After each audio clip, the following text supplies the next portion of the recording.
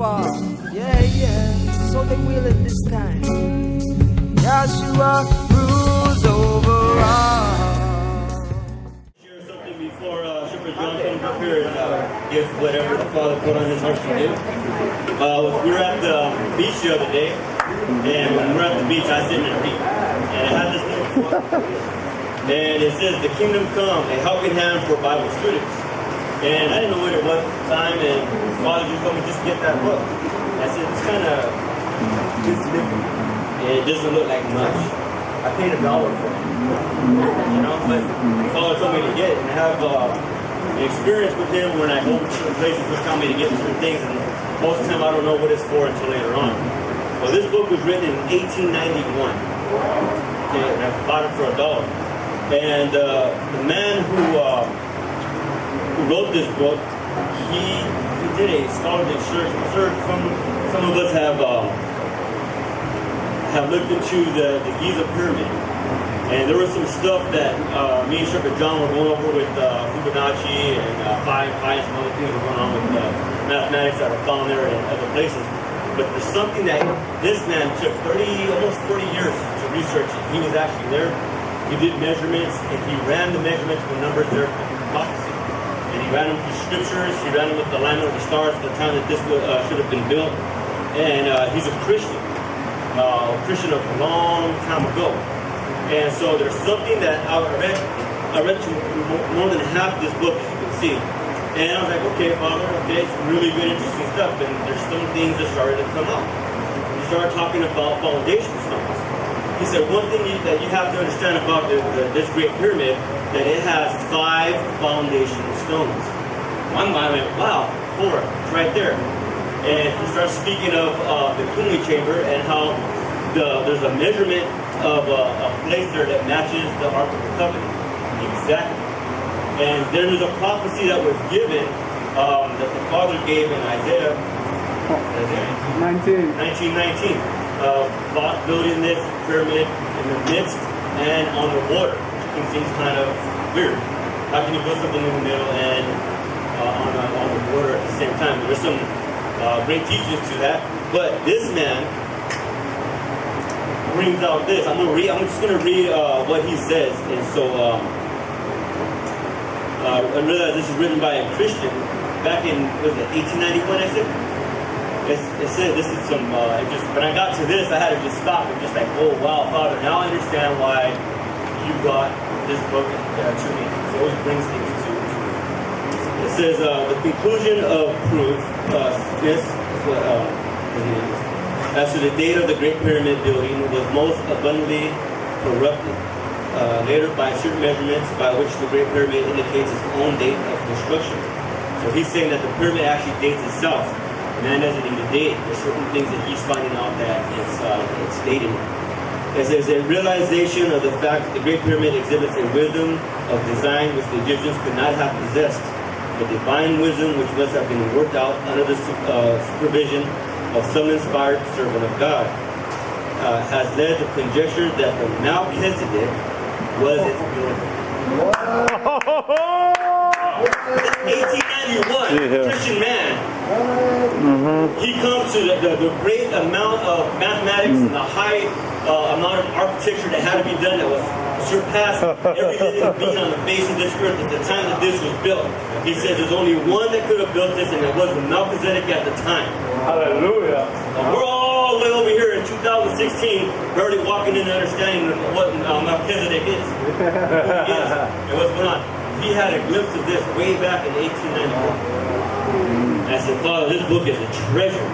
And there's some things here that he pulls out. I mean, he says, he was a king of Salem. That is the king of priests, a priest of the Most High God. And a person and a type occupied so high a position as to be a blesser of Abraham, who also paid in tithes. Of this we can know little, except that Melchizedek was a great and peaceful king, and that he lived out the time and not far distant from the site of the Great Pyramid. So it proved that he actually lived near the site where this was built. And it goes on, I'll paraphrase, it's a lot of reading. But he goes on and says that he was a king over a great nation, and the tribes and the warriors that he had superseded everyone. The only one that came close to him was Abraham and his men. But he went in at a time, this Melchizedek went into Egypt and took over peacefully. Nobody dared raise war against him. And they came in and they did something, they came in for a very small time. They came into Egypt, took over the power, they built this pyramid, and then they left in peace. And what they had to do was they had to fulfill what the Father had asked them to do. And they built this thing in the border and in the midst of Egypt. And to understand that, how do you build something in the midst of something and then on its border at the same time? Well, if you understand how Egypt was at the time that this Melchizedek existed, Egypt was split in half. It had a southern and northern kingdom, just like Israel did at one time. And so the border between these two halves was right in the midst. So right in the midst between these two southern and northern half of Egypt was where this pyramid was built.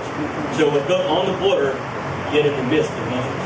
And so the prophecies and certain things that are written in this book, he pulls out from the measurements and the place and the time of the stars and the constellations where they were when this was built. It points to certain things that would happen in Bethlehem at a certain time, and a certain king would be born. There's some things in this book I was like, oh man, I'm getting excited. This wasn't an Egyptian creation. It wasn't, this man proves that it had to be the Melchizedek at the time that built this.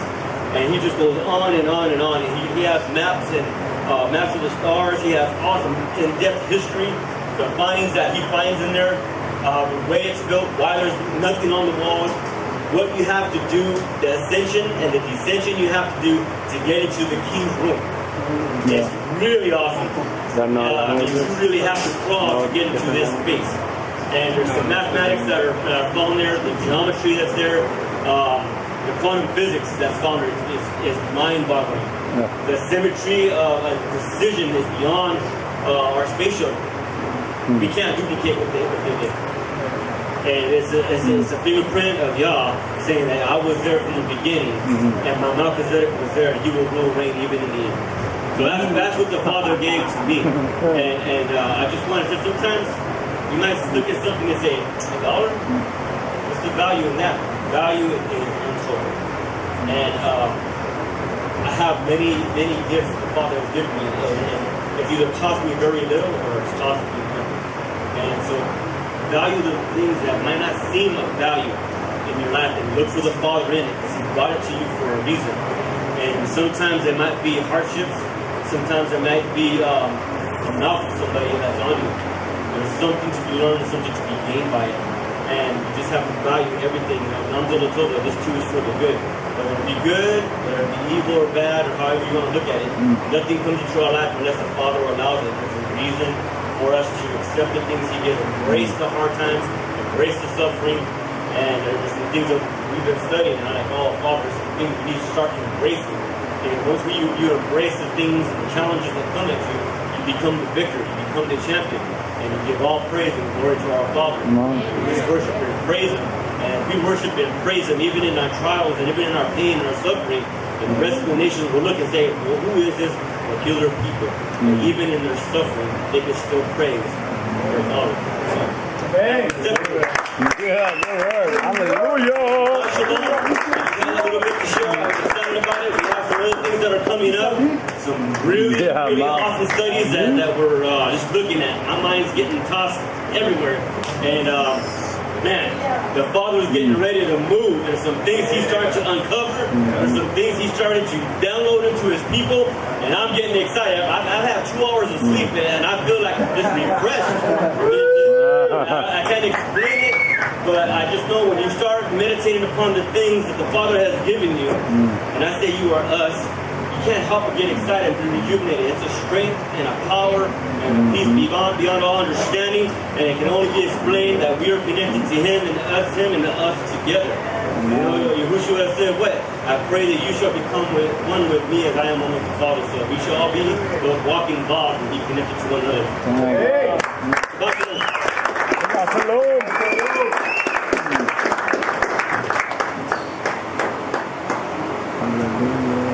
All right, at this time, that's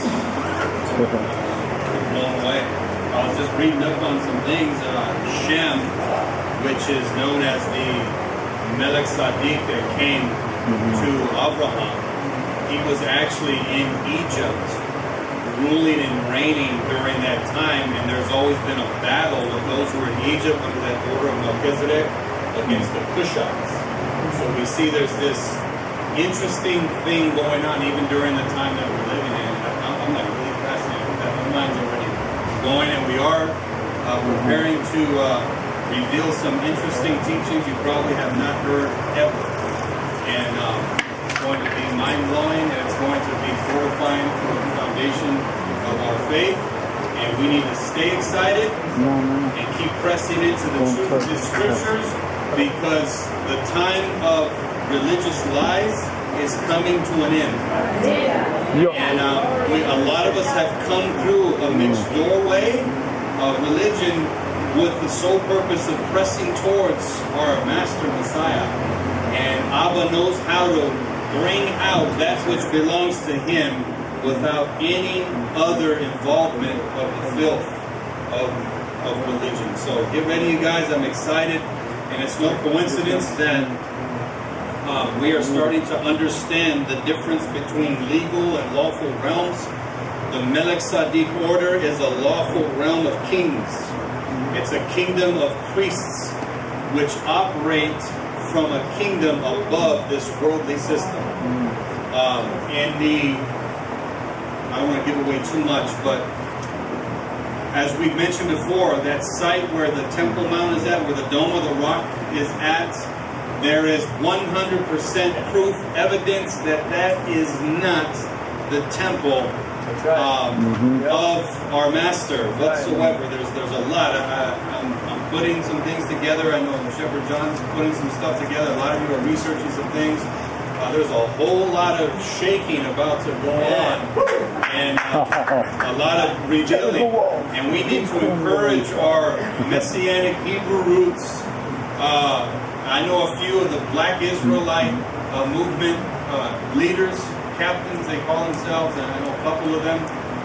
We need to keep them in prayer, because the entire mindset is going to be rocked and shaped and shifted for the better, because the Mashiach is coming. Where the Dome of the Rock is, I don't know how many people have done the research on and read up on those types of things. Probably several of you have. In that area, there's an imprint of Muhammad's horse. Did you guys know that? And the name of Muhammad's horse is called Korah.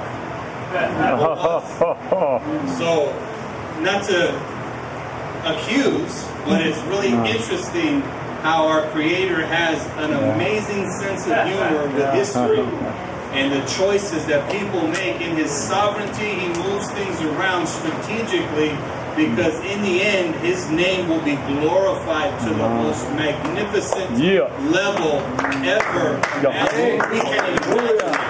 So there's a lot of powerful things happening. The Father has raised up men to do research on one thing here, one thing here. They spend their whole life and almost to the death of their time of research to give us the tools that we need for this time. As the book of Enoch had said during that generation that he was speaking to, he says, your generation is not going to understand these mysteries. These are being held for an end time generation. They will begin to understand and begin to be given back these powerful things that were written in the sky. So we're starting to understand this, and I know we are getting, when I say we as a congregation, myself even targeted, and many of you might have been targeted already because of the flow that we're going in. But stay encouraged, and there's a lot of amazing things I'm trying to hold back going on. Okay, so at this time we have a couple baskets. Let's take them up. We want to be a blessing financially. Well, we're more than excited to accept that. Your offering. You want to give a tithe, that's fine as well. While the brothers are doing that, we have a couple announcements.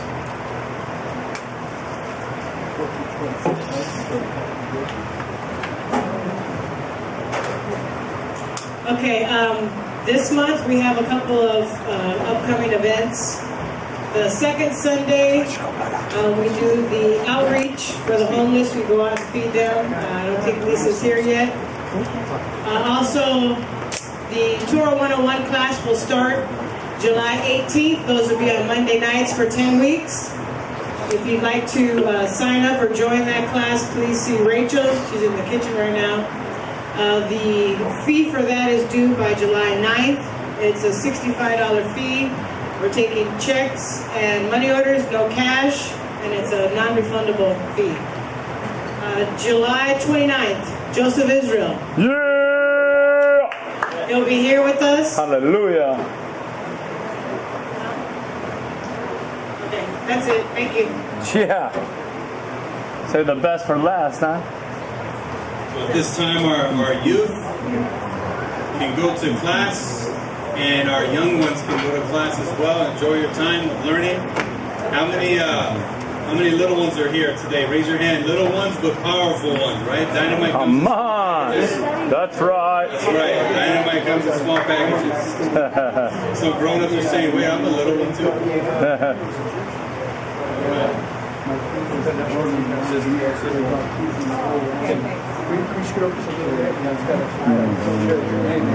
All right.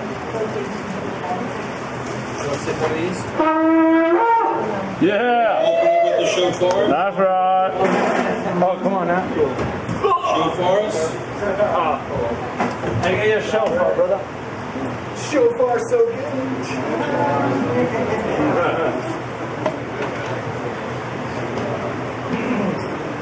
So stand up. And if you don't have a horn like this, you got your ruah. Yeah. Here. That's what brings the walls of Jericho down. Right. That's teruah. Baruch atah Yahuwah, Eloheinu melech haolam, Hashem b'deshtem v'lesotav v'tzivanu l'shmoah b'chokmah. Blessed are you, Yahuwah, our Elohim, King of the universe, that command us to hear the voice of the shofar.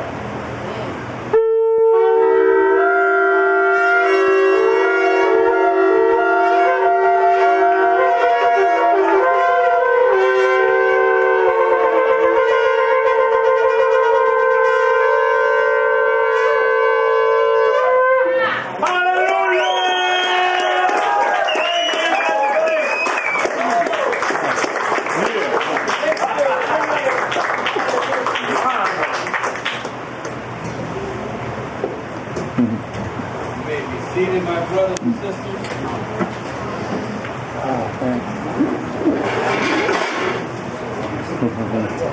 All right, I did something a little different because I got overexcited. And I went and put the Torah portion Korah together when it should have been Shalach, right?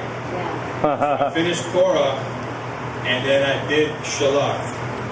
So to be sensitive to the Ruach HaKodesh, especially with what's going on today, we'll be looking at Korah. But if you guys want the both of the studies, I did both, so you can have both. I know I've been emailing in the past, but I'm real disappointed at how the Torah portion on PowerPoint comes out on email. Everything shifted. It doesn't line up the way I did it, and it's like really disappointing, and I don't know why that happens.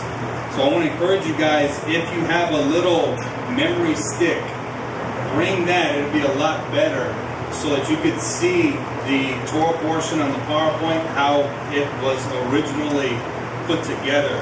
Because the emails, it messes it up.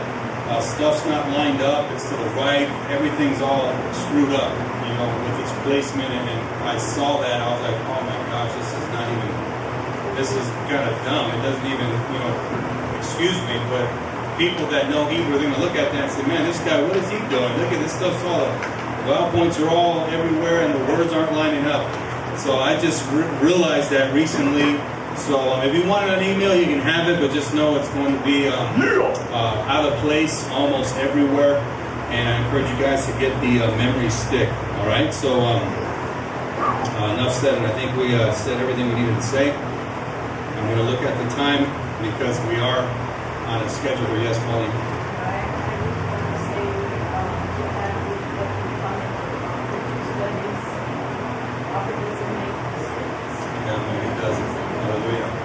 Right? Because of the word. So we have what we have today. That's like a loving rebuke, and I completely receive it.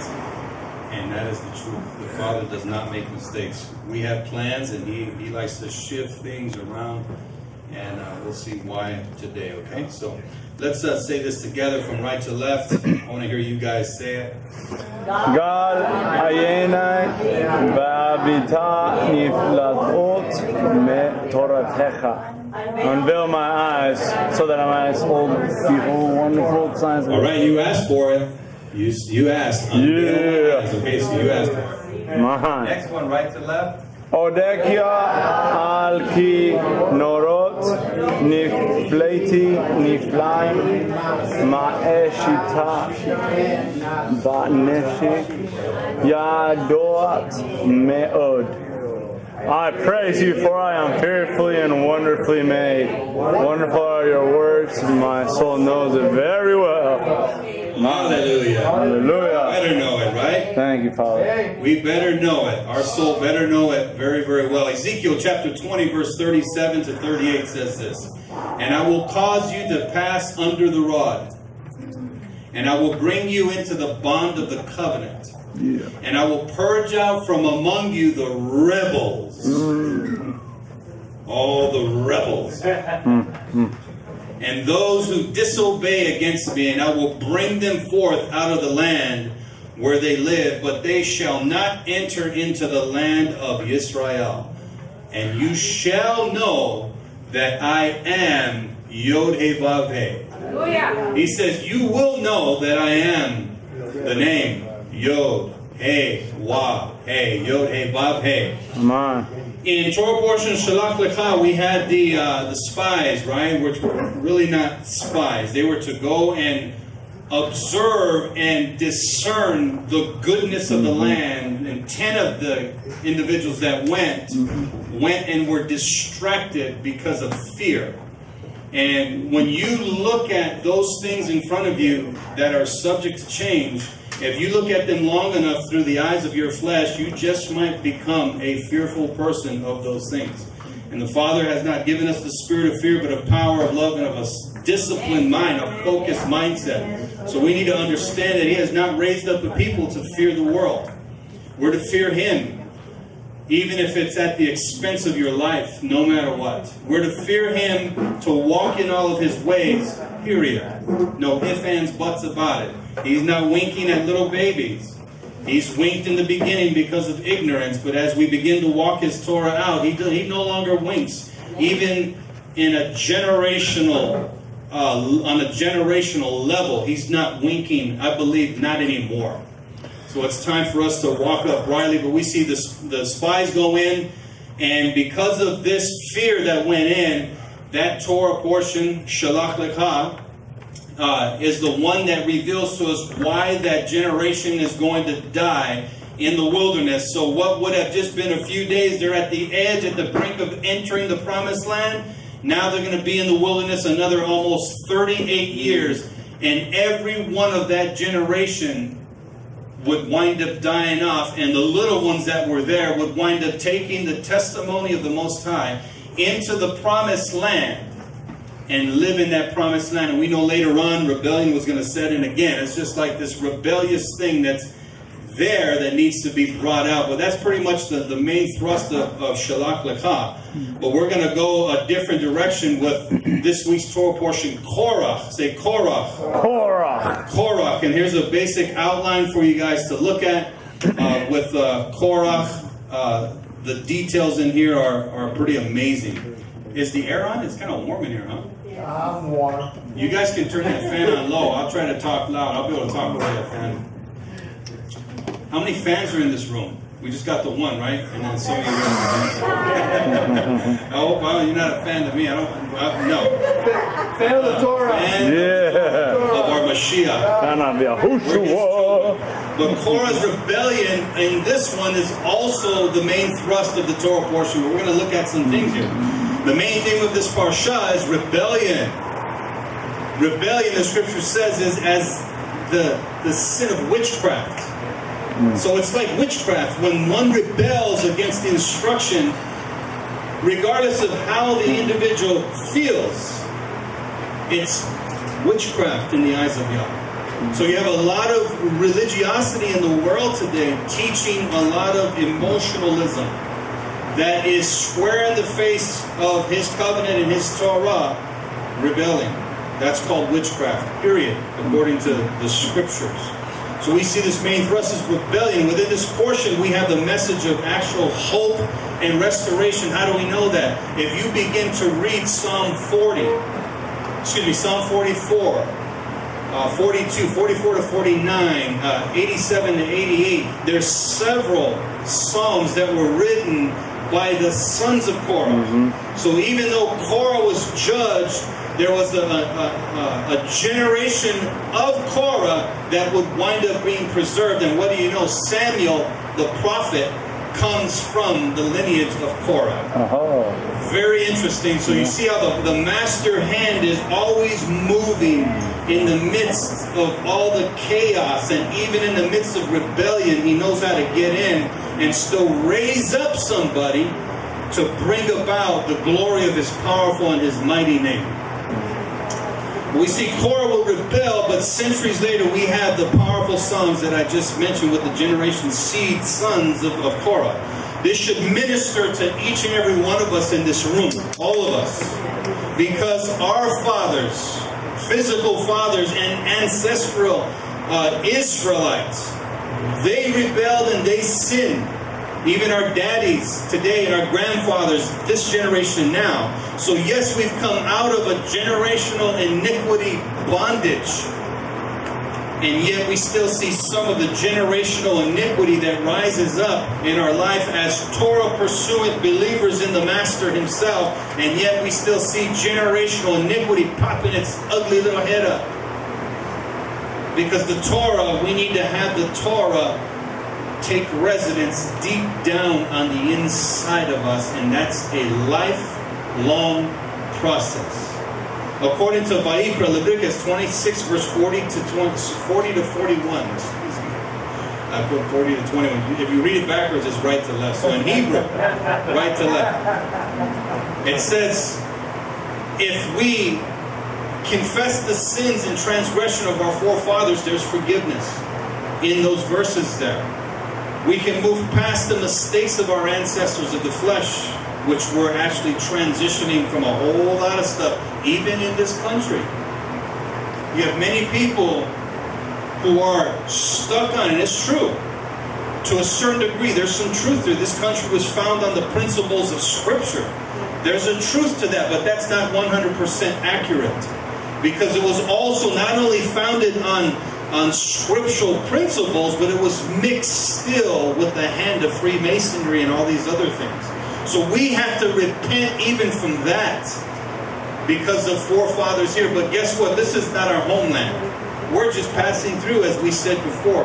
Our homeland is Israel. That's our inheritance. Unless you claim to be a Levite today. If you claim to be a modern day Levite, then the land of Israel is not your inheritance. Yah is your inheritance, and the tithes of Israel is your inheritance according to the Torah. But the land inheritance is for the 12 tribes of Israel. So this message of hope, this is a message of hope. This Torah portion, believe it or not, even though, as we will see in the beginning of this Torah portion, it seems hopeless because of the rebellion of Korah. This is why you got to be very wise and careful of who you camp next to. You got to be careful who you camp next to. Just ask Korah, ask the Reubenites, the Kohathites, all of them. Ask them. If you were to hear them today, as some rabbis, they get on the. I think there was a rabbi doing this Torah portion. He put his ear on the ground, and everybody's watching him. And they're asking him, "What are you doing?" He's all shh. I can hear Korah saying, "Listen to Moses, otherwise you'll end up where we're at." I don't know how true that is, but the principle of it is, listen to the writings of Moses. Why? The Messiah said the same thing. That if you would have believed Moses, you would have believed him. He says, because Moses, what he wrote was about me. So if you believe Moshe, then you believe the words of the Mashiach, because the Torah is written about the Mashiach. And you know what? I'm really, really debating within myself to put something out in this whole region in Uptown Whittier. Because you have a lot of brothers and sisters in the churches surrounding that are hungry for more than the Sunday service. So I'm real challenged to put something out to the surrounding pastors, and I know a lot of them here, to personally ask them. Some might say, nah, we shouldn't have to do that. Yeah, we're supposed to debate the Word of God with those who are speaking contrary to what is written for the sake of the sheep. So I'm really thinking about it. The Father has to really work on me to put something out, a challenge to the religious men here. Let's have a public debate pertaining to the truth of Scripture for the sake of the sheepfold that none of us own. We don't own sheep. So I'm really challenging myself with that, and the Father has to make sure there's not any flesh in me whatsoever, because we're all human beings, right? And we all struggle with our flesh. And I get, like I said, my blood is simmering like some of yours all the time. You know, all the time. Some of you, if you're Puerto Rican, if you're from Brazil, if you're, you know, Hispanic, or you just had a hard life, you know, your blood's going to be simmering depending on what you've been through and where you come from. So I have to make sure that doesn't get and interfere with righteous things. But I'm tired of the sheep of Yah being lied to. The Father said in the book of Ezekiel, He says, I will raise up shepherds after my heart. And the heart of the Father will be according to His covenant Torah. So when a shepherd sees a wolf in sheep's clothing luring the sheep away, that shepherd wants to get that staff and bash that wolf right in the head.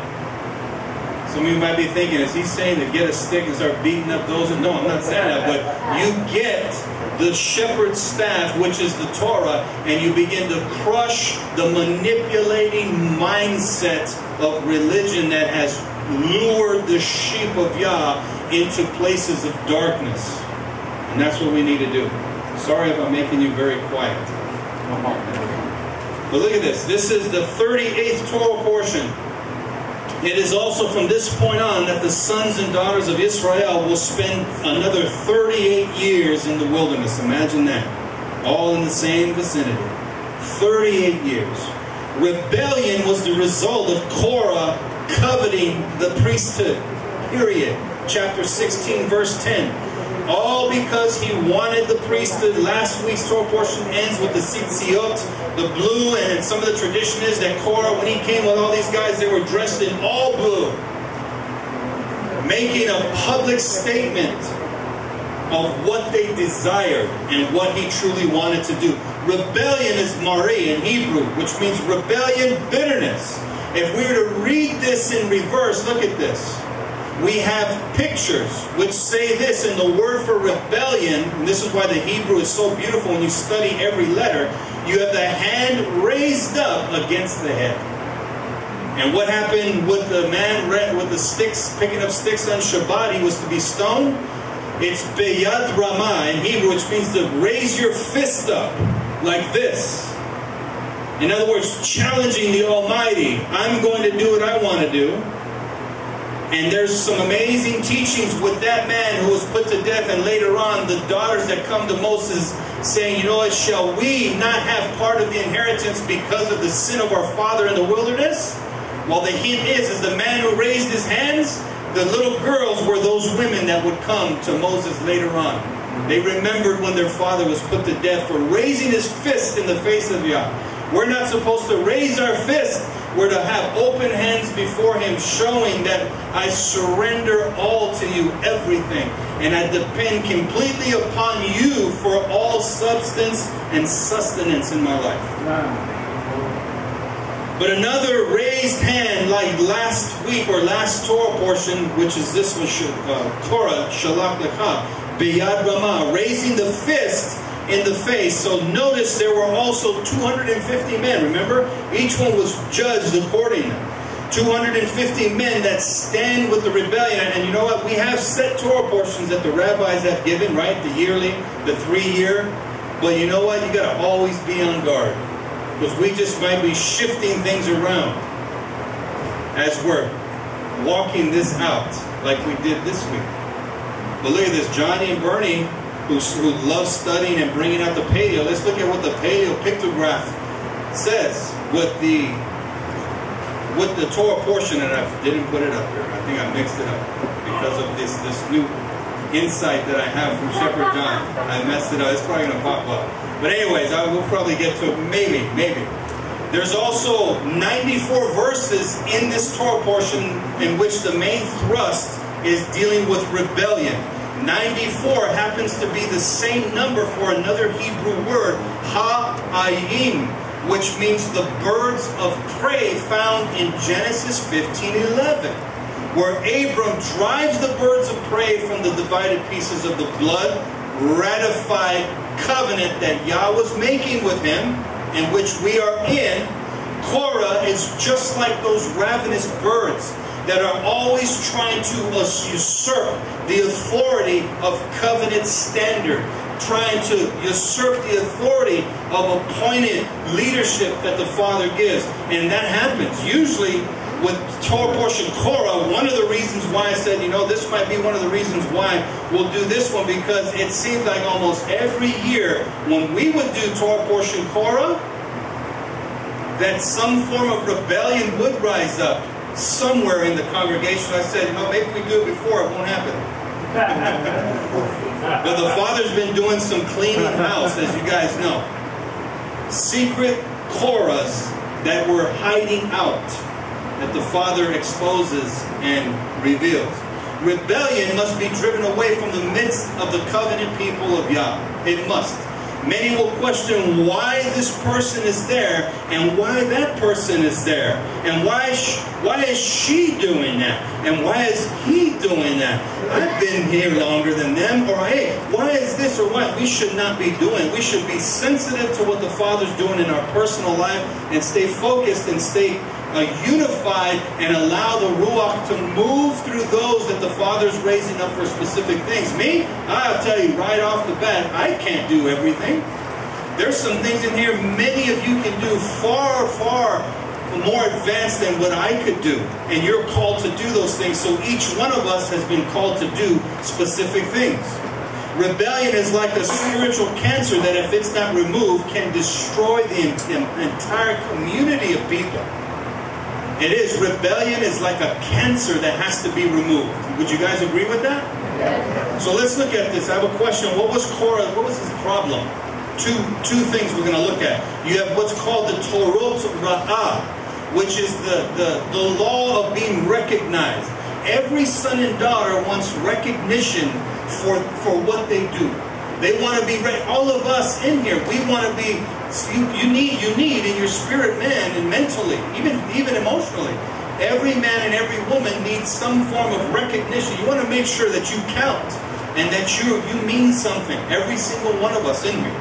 Also, the Torot of Kavod in Hebrew, or the Torah of honor. This was the root problem of Korah.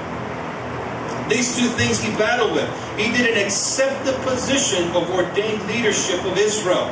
Moshe and Aharon. They were handpicked by the Father. Moses first, and after the rebellion, Aaron was chosen and his sons for specific tasks. And we're going to look at a lineage in a second. If people can't recognize, listen, this is for you guys, cannot recognize or honor who you are. If you know people that cannot respect and honor who you are in the body, why hang around with them? Why be around with them? For what? So they can keep suppressing who you are and who you are to become. No. Get away from them. There's no need to be around them. That's like bad fruit. Nothing is hidden that will not come to the surface. Everything that is suppressed and that is covered will come out in the open. Whatever isn't dealt with in your life will be manifested. If you're hiding something, if you're suppressing a secret life, or whatever it is, something big, something small, it will come out. Even if you say, you know what, that's too deep and that's too much, and I'm just going to run and leave it all, it's still going to come out in your lifetime. The scripture says, whatsoever a man sows, in his flesh shall he also reap. Our lives become an actual harvest and planting season of our own. We can't hide. Occupying yourself with worldly things will only make everything worse. When it comes to Shabbat, I know this weekend you have the 4th of July. Many people are fired up, and there's probably a few not here because of that. But what's more important, is Shabbat or the 4th of July? Shabbat. Even during the 4th of July, which people were celebrating the independence of this country, you had a very ugly slave system still in practice.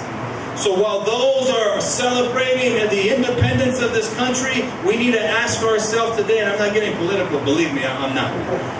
We need to ask ourselves, is this still a free country, or has it become a police state invasion? It's a police state invasion. You can't even use the restroom by yourself without someone watching you. So you might as well take your phone and everything, just say, you know what, here you go. You're watching anyways. It's not a free country anymore. You have the hoof of Muhammad's horse passing laws every single month. That went over some of your heads.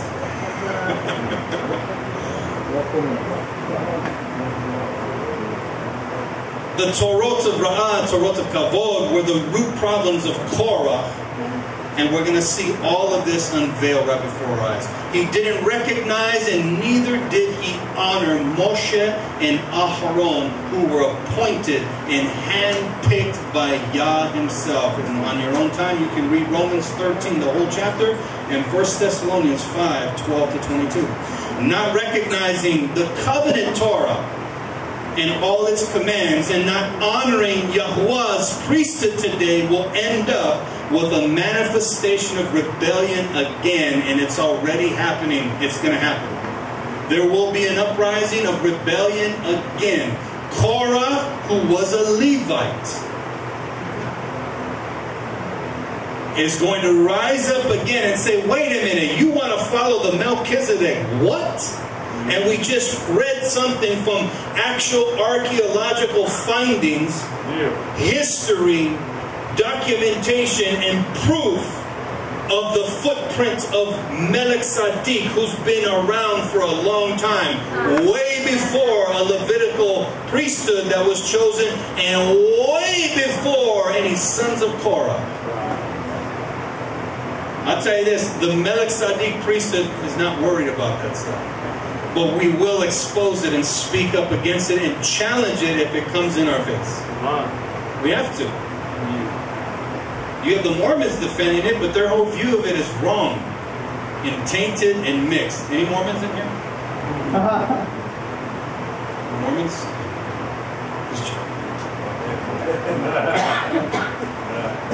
We're seeing this rebellion playing forward in this generational time that we're living in on 3 different levels.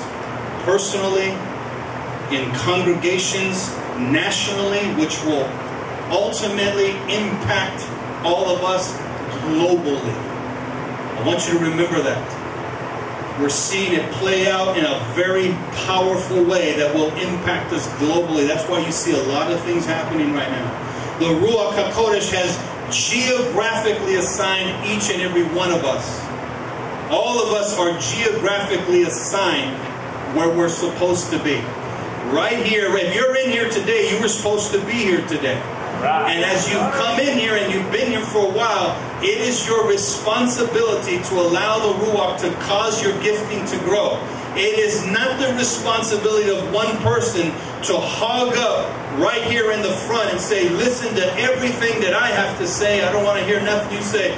As many of you know us here, this is open to the truth of His Word. So as you guys are stirred, you have something that the Father has deposited in your Ruach, which we have many men come up here. We've had a few women come up and almost start preaching. If you're moved by the Ruach and you do have something, you will be brought up here as His Spirit is moving through you. That's how the body grows. And that's how we transition.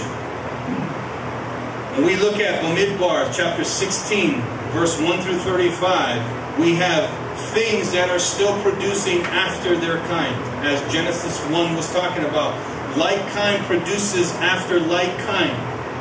We have Korah, who is seeking the high priesthood, and Dathan and Abiram, who are looking for earthly, carnality, and temporary pleasures. Two different groups with two different plans and agendas, and they do hook up for a secret rebellion that is being manifested even today, you guys. We've talked about this like 4 or 5 years ago. A secret rebellion. Last week we showed how there was a secret society that was being created way back here during this time. In the scripture it says that Korah took right off the bat, and we're going to look at that. Hebrews 5:1, no one can take on the high priesthood. You have to be born into the Aaronic priesthood. You can't take it on like Caiaphas and all these guys. They're all liars. They're all Edomites, every one of them. They're all Herodians, Hasmonean descendants of Esau, all of them, every one of them. And today you have the same thing happening again. This is why one of the main discussions today is what's going on in Jerusalem. Jerusalem's like a watch. Everybody's watching, right? So we need to watch it, and that doesn't mean you have to fall for it because they've set time in the wrong place. That's not what we need to look at for encouragement. That's what we need to look at for warning.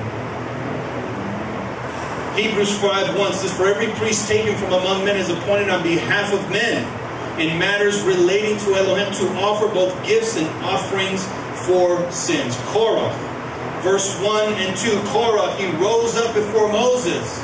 Pride and ambition can easily give way to slander and rebellion. Pride and ambition. It's good to be ambitious, but when ambition is mixed with pride, rebellion will be birthed. Guaranteed. Yeshua said in Matthew 5:3, blessed are the poor in spirit, for theirs is the Malchut of heaven, of Hashamayim. And in Matthew 20:27, and whosoever will be chief among you, let him be your servant. He's teaching of humility. The true Zadokite, the true righteous one, is one who will be a servant to all. Know when to get out the way. And know when to allow, to move out the way so that the Ruach, the Holy Spirit, can move through the vessel that the Father chooses for that time. How easy is it to become displeased with those who Yah himself has chosen to be leaders, and to fall into the spirit and sin of Korah. It's real easy to do that. Usually, I'll tell you this, the individual that wants the platform and is constantly pressing, I want this, I want this, I want to have my own assembly, and I want to do this up in front, is usually the guy that's not supposed to be there. Yah curses those who use their mouths to try and destroy divinely leadership. Read Jude, which we're actually going to look at. And remember, Korah is a relative. That means he was somebody close to the system itself. And we're going to look at this. He was a Levite. He was very close. He was chosen because he didn't go with the golden calf system of worship. He stood with the Levites. We can really go somewhere with that. So even Korah, who didn't fall for the golden calf system of worship, it's because he already had another agenda.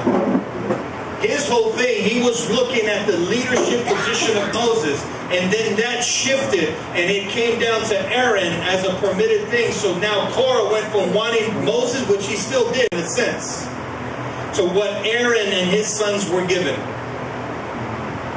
So I'm going to tell you guys this. And you can tell, if you know any pastors, you can tell them the same thing. Just say, hey, you know that there were many people under the blood of the Lamb in Egypt. that still died in the wilderness, even though they were under the blood. So you can still be someone who has come under the blood of Yahushua HaMashiach and still be killed and the earth open up because of rebellion. We can't hang on the seat on the side and say, I'm going to live how I want now because I received the blood once. No, now you have got to live according to covenant Torah for the rest of your days. Today in religion, you have a lot of people saying the blood of Jesus, the blood of Jesus, the blood of Jesus. That's all we need is Jesus and Him resurrected. He did away with the law. We can do what we want. No, the blood of Mashiach dealt with the death penalty position. And it gave us an opportunity to come back into fellowship with Yah, into His house. And once we enter His house, He says, now I have a covenant lifestyle for you to live as you are prepared like a bride that was taken captive out of a battle. The battle was the sin of the world. And we were like that woman that was brought in from the outskirts that was afar off, hint, hint.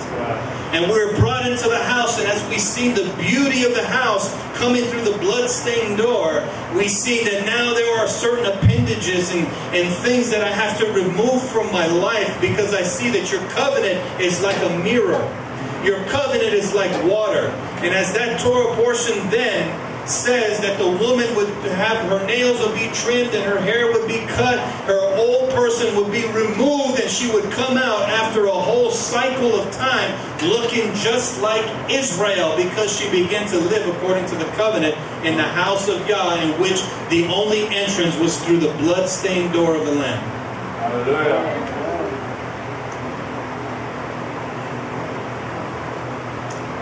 The prophet Ezekiel and the entire book of Hebrews informs us that the Melech Tzaddik outranks Levi 100%. So we need to ask, should we expect to this type of witness to the same rebellion in the end times? It's going to happen again. It's already happening now. You have a lot of Hebrew roots, Messianic roots, really pressing hard with claiming and making these declarations that they are sons of Aaron, that they are Kohen, that they are Levites. We need to be weary of that. We need to really be weary of that. There's a big deception with that. Anybody hear anybody say that? You hear them. You guys hear them. You can be quiet while you. So look at Jude. For certain men have crept in unnoticed. Unnoticed. Why? Because they looked like everyone. They talked like you. They had beards like you. They had tzitzit like you. They even had the fancy tallits. And maybe even a couple keepers. Any keepers in here? My wife said I was a keeper.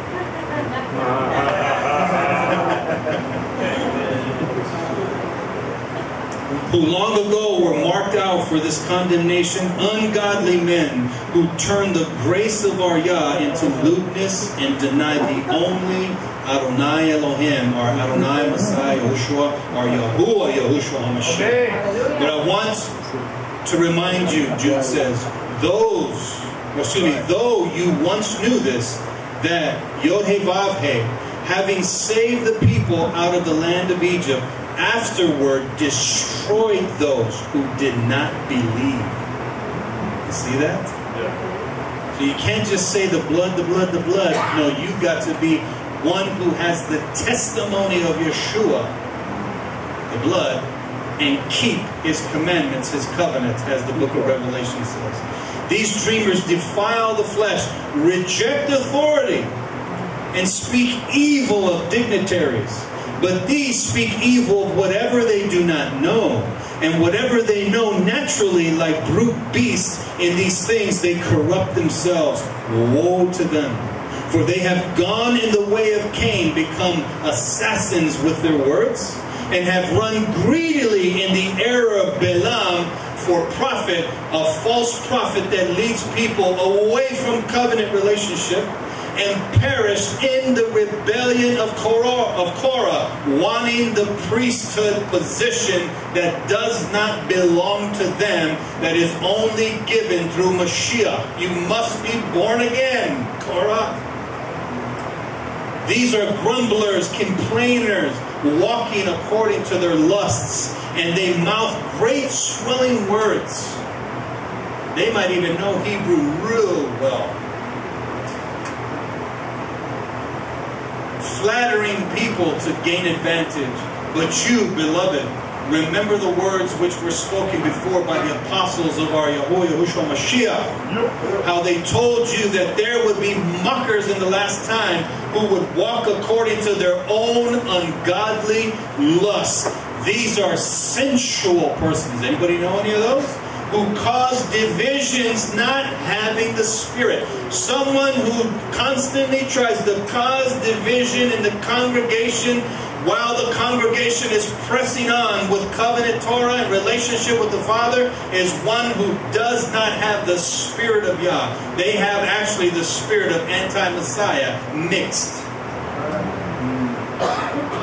So here we had Korah. He took Vayikach Korah. Over 600 times that phrase Vayikach Korah is seen in the Tanakh. This word right here. It's a marriage term to take, but every time you see it, there's always the direct object present. And Abraham took Isaac. Vayikach Yitzchak. That's like a spitter. But the direct object is always present. But here with Korah, it's actually missing. And we're going to see why in just a second. They gathered together against Moshe, verse 3 of chapter 16, and Aharon, and said to them, you take too much upon yourself. We're getting to the point what he was taking. For all the congregation is set apart. Every one of them, we know that. And Yahweh is among them. Why then do you exalt yourselves above the assembly of Yah? That's the first thing that will come out of Korah's mouth. One, hey, brother, you can't do all this by yourself. It's true. And next, hey, what makes you better than the next guy, man? All of a sudden, accusing you of something that you're not doing. This is Korah. What is the cause of this rebellion? The entire nation had just been sentenced to die in the wilderness, and they will neither return to Egypt nor reach the promised land. Think about that. The whole nation was just sentenced to die in the wilderness in Shelach Lecha. And Torah portion Korah, that whole generation is sentenced to death. So imagine the rebellion. It's like, what's the use anyways? Then forget it. If we're not going in, if the Messiah is not coming yet to take us, then let's just live however we want them. Because they want a physical thing first, rather than the spiritual thing, which should be altogether connected. Conditions were definitely ripe for rebellion against Moshe's authority. So Moshe reacts quickly to the rebellion with a miracle of judgment to prove the authenticity of his authority. Verse 28, and Moshe said, by this you shall know that Yod-Heh-Vav-Heh has sent me to do all these works. He says this, for I have not done my own will. If these men die a natural death, then that means the Father has not sent me. But if Yah himself creates a new thing, and the earth opens up and swallows them up, then you will know that these men did not have the understanding, and that they have been rejected, and that Yah himself has chosen Moses and have chosen Aharon. This is why we need to be very careful when we start individual. I say we as a whole, as a congregation and as individuals. We as individuals need to make sure we watch what comes out of our mouth. Lashon hara turns into a serpent, a fiery nachash that will wind up following you and eventually biting you right in the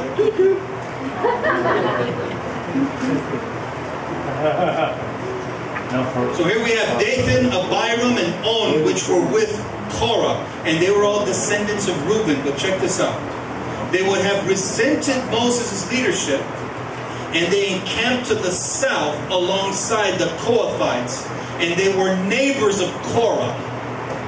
So imagine all that. Reuben, it says, and we'll wind up reading it, the firstborn privilege was taken from Reuben and it was given to someone else. So Reuben would have probably in his flesh, because he even writes in the testaments of the 12 patriarchs, he writes how he regretted what he had done. Yeah. And that a physical ailment happened to his body, his flesh. He had he got some kind of a disease in his flesh. Proverbs 26:18 says this, like a madman throwing sparks, arrows, and death, so is a man who deceives his neighbor and says, I'm not joking. Seriously, this is what's going to happen, and this is what's happening. The fire goes out where there's no wood, so the strife ceases where there's no gossiper. So if you guys, if you're ever around someone, they start gossiping, tell them to shut up. Yeah. Say, shut up. Seriously, because the Father hates that. And you got people that are so driven by that. Woe to the wicked, woe unto his neighbor. The scripture is actually warning. So here's this vexing of Reuben. Reuben, the firstborn, has been replaced by the Levites and by the sons of Joseph. This is a vexation in Reuben, but he reaped what he had sown. He uncovered his father's nakedness also by sleeping with the wife. Korah was also a firstborn of the second-born son, Yitzhar. So he's going to have some kind of a problem because of his position and his coveting. Korah was seeking the priesthood, and Abiram and Dathan, they wanted what? Carnal position, fleshly position, which is not going to be part of the nation of Israel. In this portion, even the upcoming days, Korah wanted the priesthood. The priesthood is the earthly connection to the spiritual world, and the priesthood is like a portal to heavenly things. If you guys will read the extra biblical scrolls, even when the Levites were actually offering up sacrifices, it does say in the scrolls, in the Psalm scrolls, in the Psalms of the Sabbath sacrifice, that angelic beings on multiple level temples were offering up the liturgy according to what was being offered up then. So Korah wanted this type of thing. He was being influenced by Hasatan. He was being influenced by the Satan. Period. Korah, look at his name.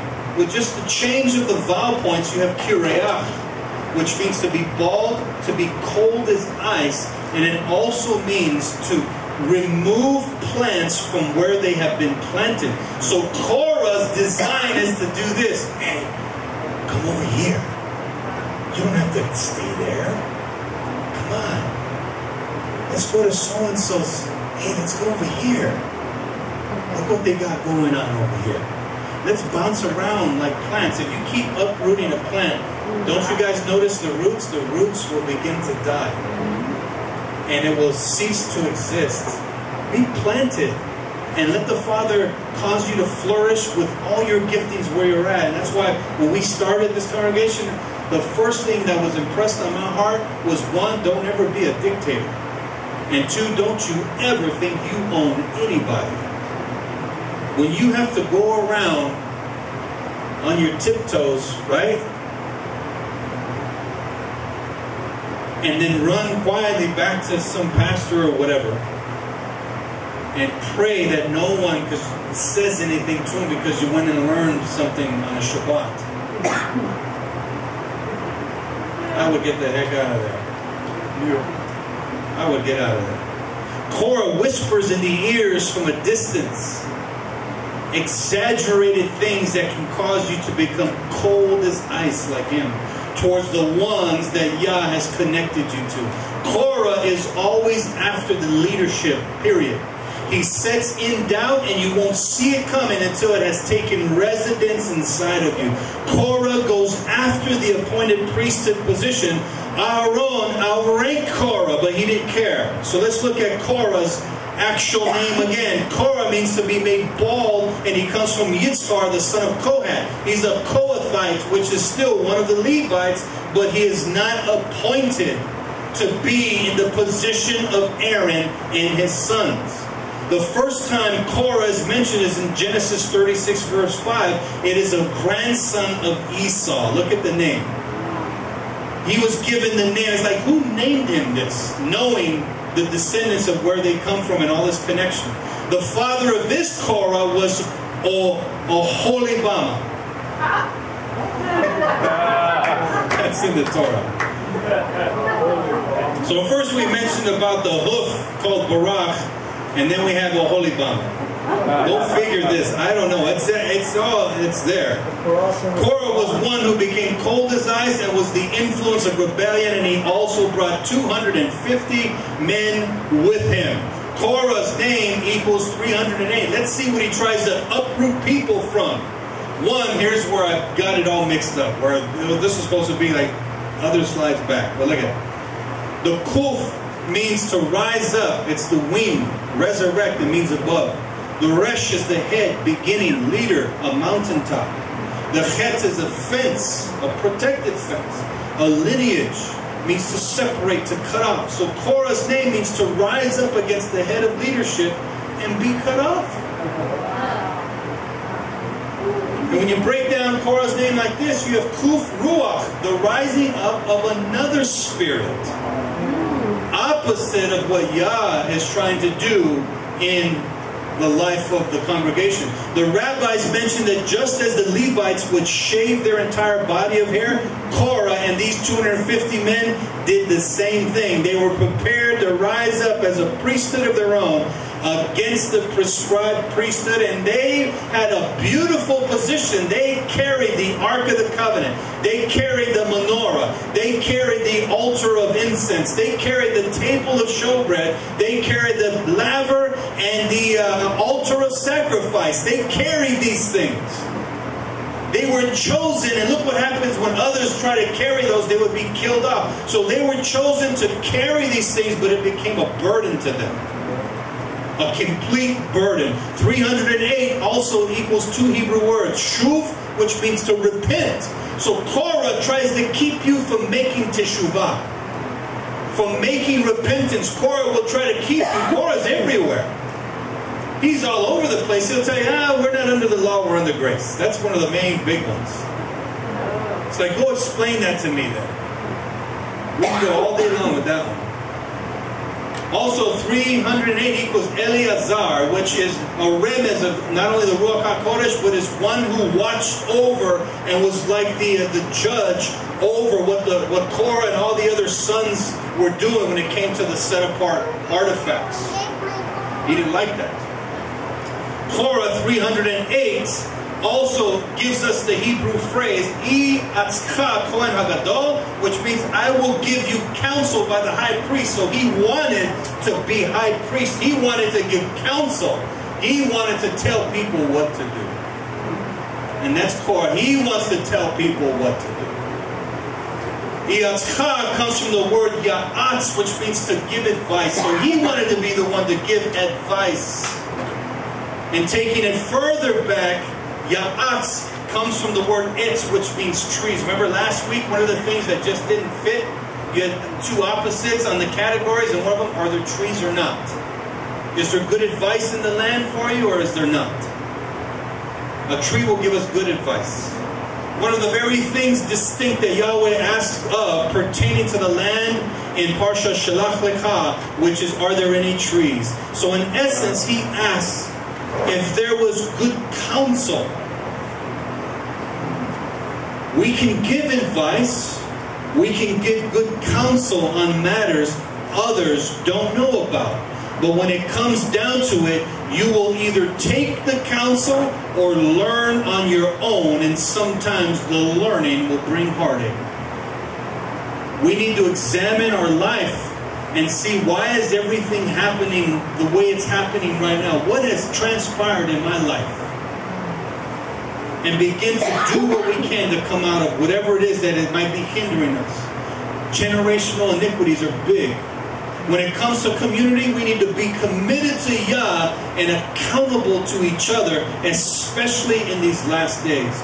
Because of the golden calf, we understand that a priesthood was imposed in the first place upon the nation of Israel, because that's transgression. So now that Mashiach has come, we cannot rebel against what the Messiah has done. And see, this is why when we speak as a whole to churches everywhere, and you tell them you have to obey the Torah, all of it, every single bit, sacrificial things, all these other things. No, we're to obey what the covenant of that Torah says. That's woven in all over the place. We live by covenant. We don't need to be bringing animals for sacrifice.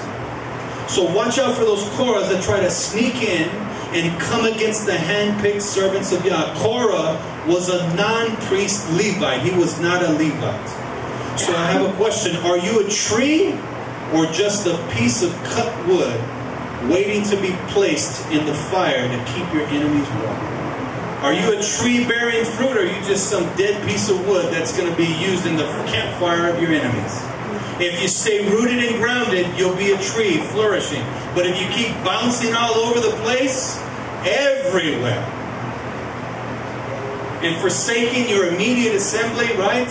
Because this conference or this thing going on, you know what? And there's a thrust, an influence towards a Levitical thing anyways. It's like, well, I stopped going to all of that.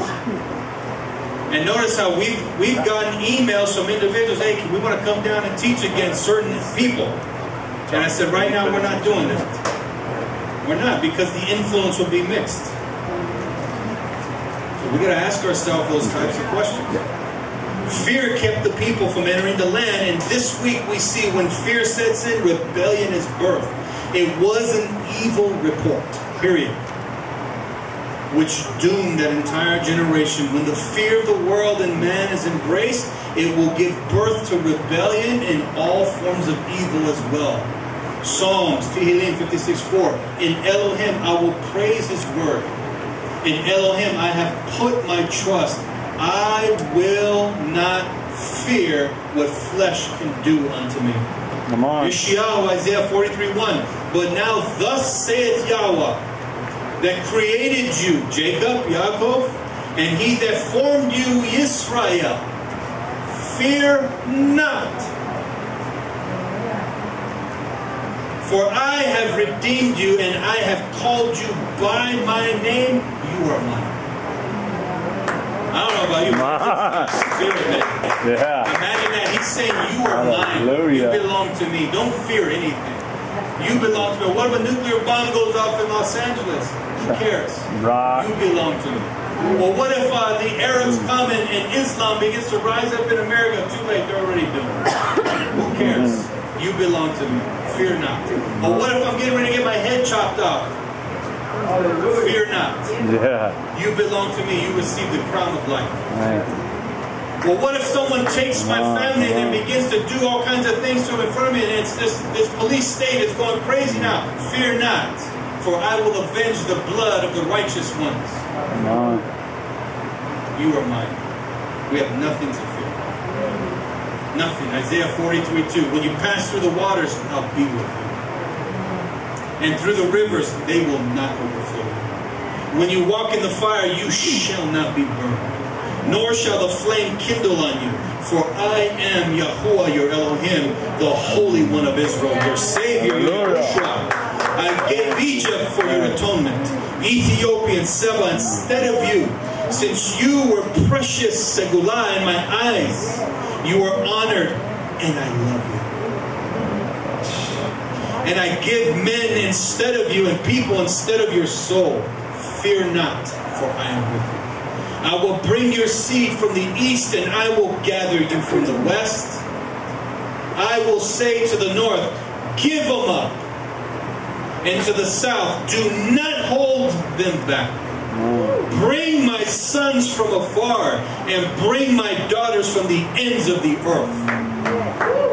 everyone who is called by my name, and I have created him for my glory. I have formed him, yes, I have made him. Bring out the blind people, yet their eyes, and the deaf, yet they are ears to him. Let all the nations be assembled, and let the people be gathered.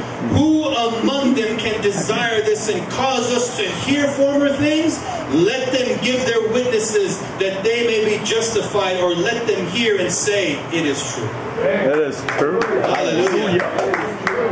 It's not done though.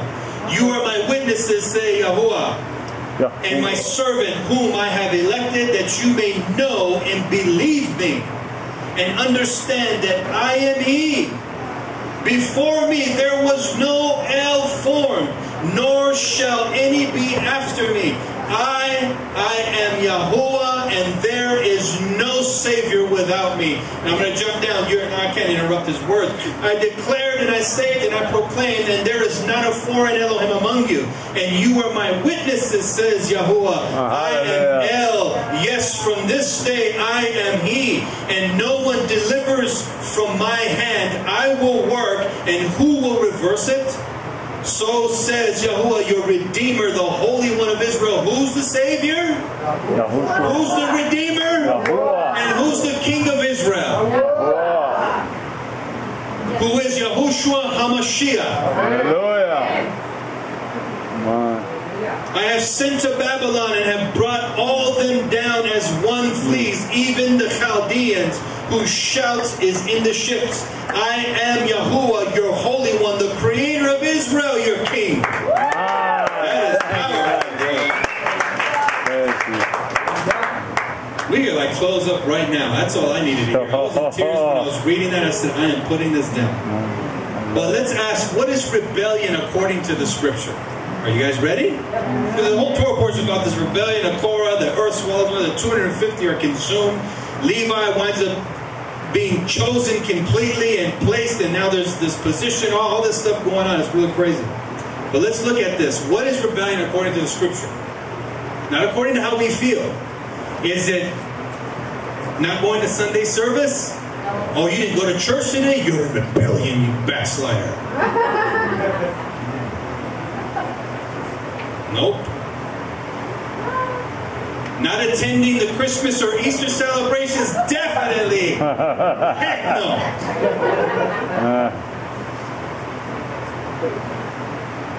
That's a definite no. Right.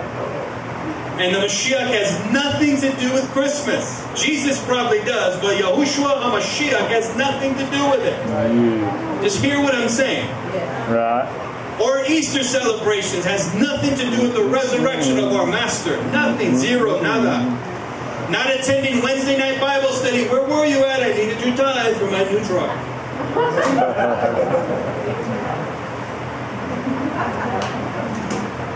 Rebellion is exactly what Korah shows us, usurping the authority of Moshe and prescribed priesthood and wanting to change the order of Yah. Today this is happening worldwide. We have genetic manipulation, replacement theology, alien embrace instead of fellow man being a priesthood manipulation, and the Pope saying, hey, we're going to baptize the aliens, we're going to do all this stupid stuff. Completely rebelling against his Torah. Which priest are you going to serve? The Melchizedek or something else? It's up to you. So let's look at this verse 1 from 3 translations, because it's really big. The Institute for Scripture Research says, and Korah, son of Yitzhar, son of Kehath, son of Lui, took both Dathan and Abiram, the sons of Eliab, and On, son of Pelet, sons of Reuben. The King James Version says this, now Korah, the son of Yitzhar, the son of Kohath, the son of Levi, Dathan and Abiram, the sons of Eliab, and On, the son of Pelet, sons of Reuben, took. And it has an italicized men.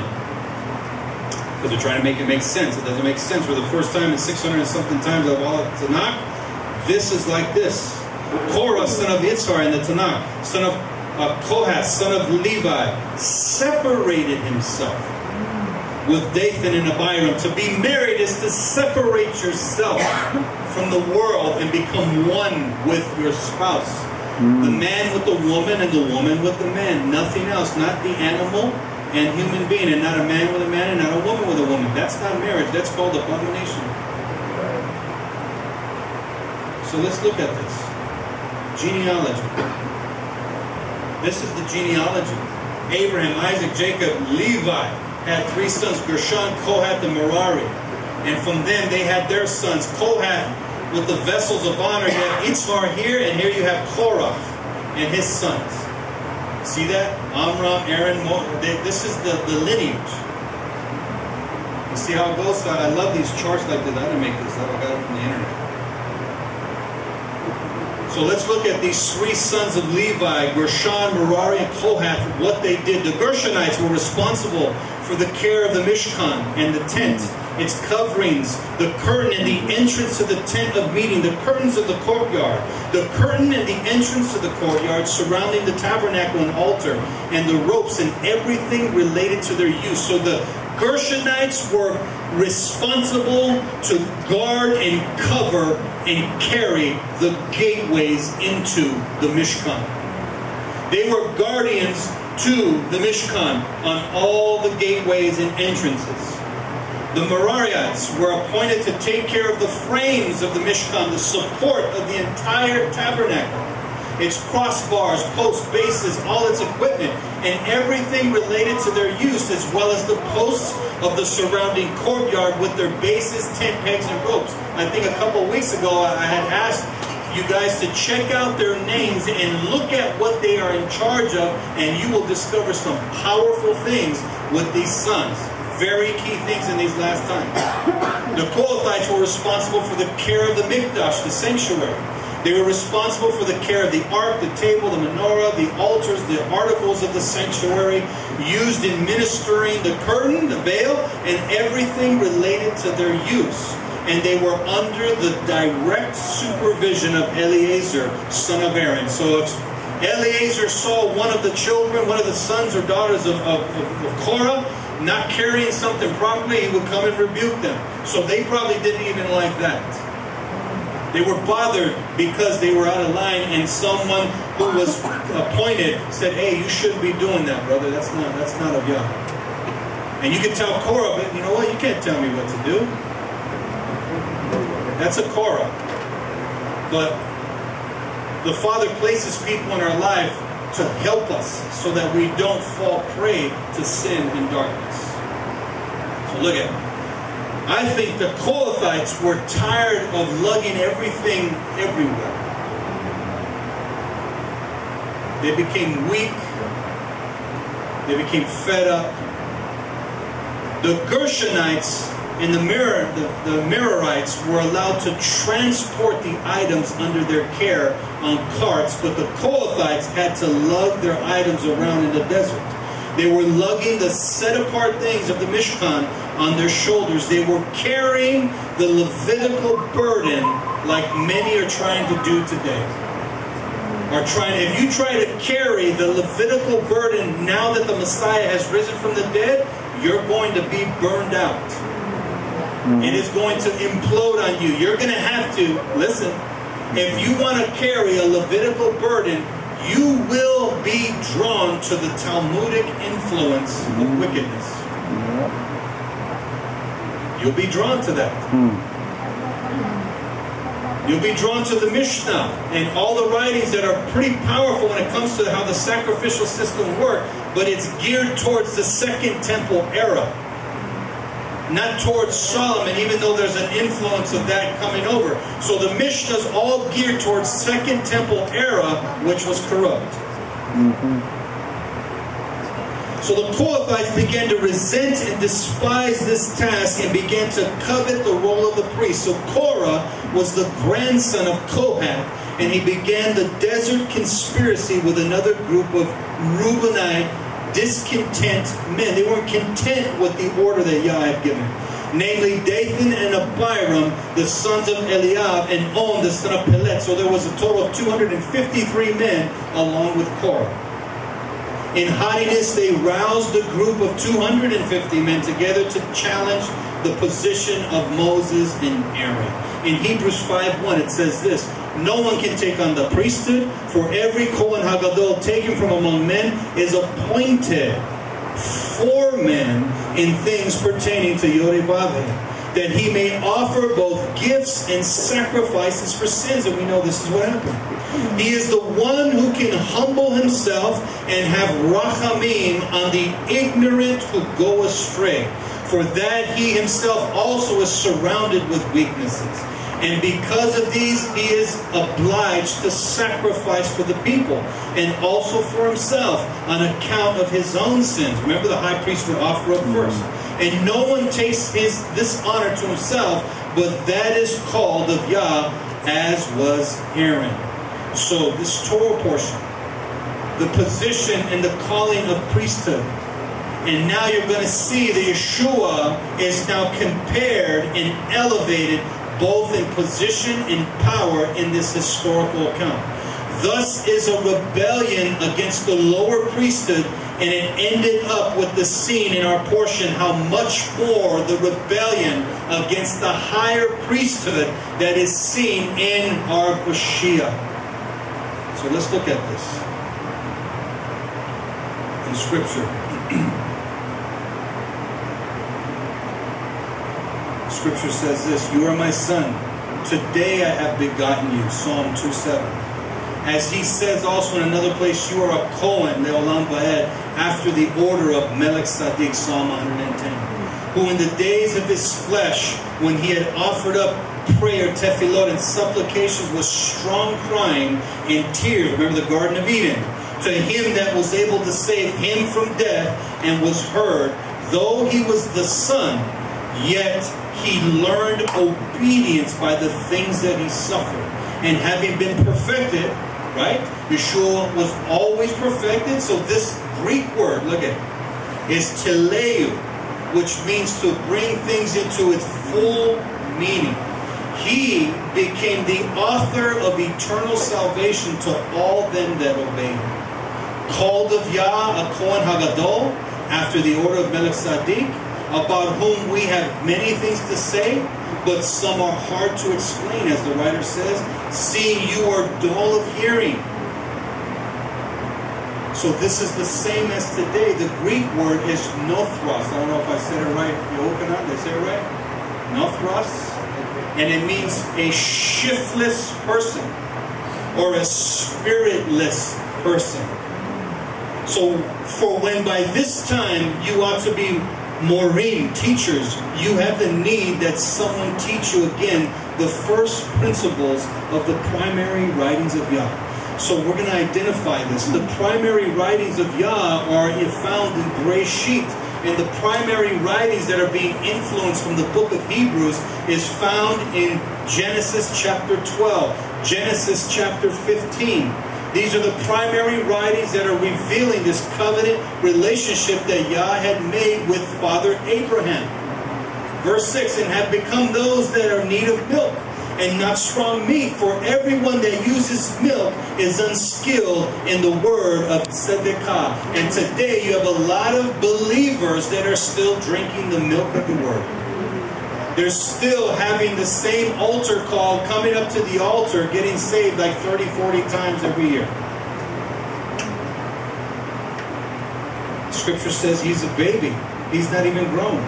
But strong meat belongs to them that are mature, even those who by reason of using the word have their senses exercised to discern both tov and ra'ah, both good and evil. So only by using the word and looking at things in an objective fashion, listening to the still small voice and touching others and tasting his goodness, will you understand when we come into the common community of the people. We must set aside the Talmudic, churchianity, no disrespect, and rabbis to get to the Melech Tzaddik meat. Otherwise, we risk falling victim to another assembly called Korahianity. I said, I asked my wife, should we do that? This is how, it doesn't look like that in the Tanakh, but this space is there should have been a word here after that phrase with him. Korah wanted everything for himself, as we had mentioned. Korah wanted the assembly. Korah wanted to be the counselor. Korah wanted to be the advisor. Korah wanted to be all these things. Korah was trying to assemble together a secret society. Like today, these secret societies are from a corrupted Jewish line that is really of the seed line of Esau. So when we look at verse 5 of the same chapter, we have Simeon and Levi, who are brothers back in Genesis 49, who have tools of violence. Remember this? And which are their weapons of destruction. Tools of violence is actually the Hebrew phrase. Did I share this last week and mention it? It's Kli Hamas, vessels of Hamas. Oh, yeah. This is what Levi works with. Vessels of Hamas. And what did Jacob say? My soul is not to be entangled with that assembly that is operating like that. So the house of Jacob is not to operate in this. So what was missing from this?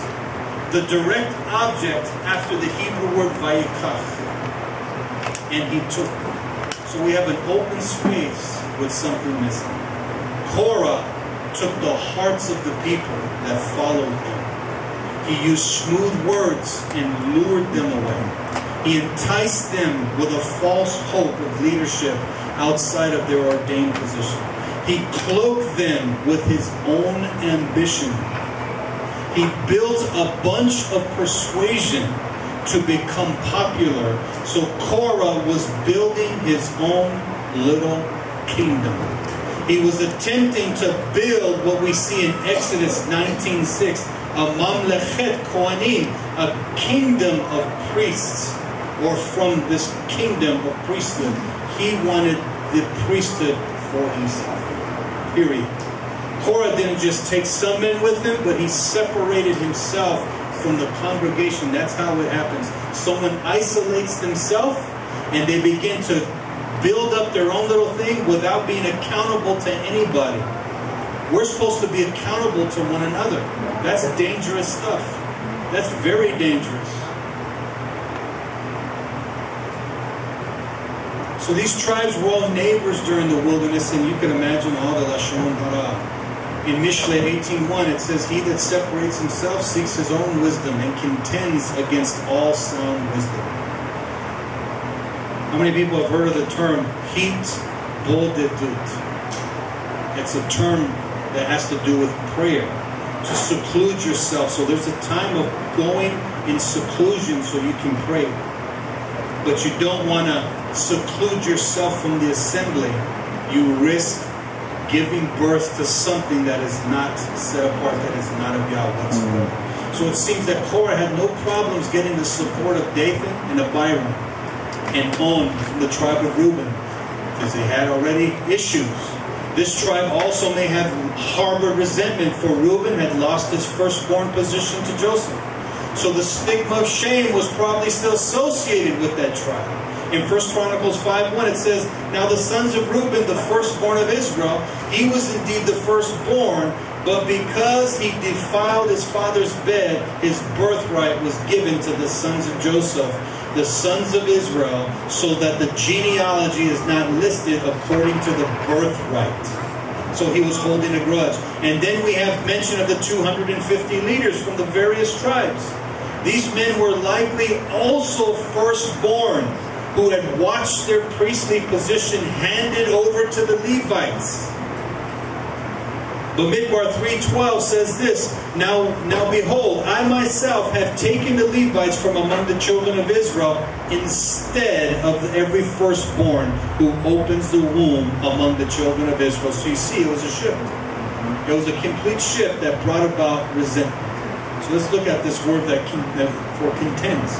It's the Hebrew word galah, which means to break out in contention, to lay bare, to uncover, to continually expose one's self. So one who operates like a Korah will eventually expose their self continually.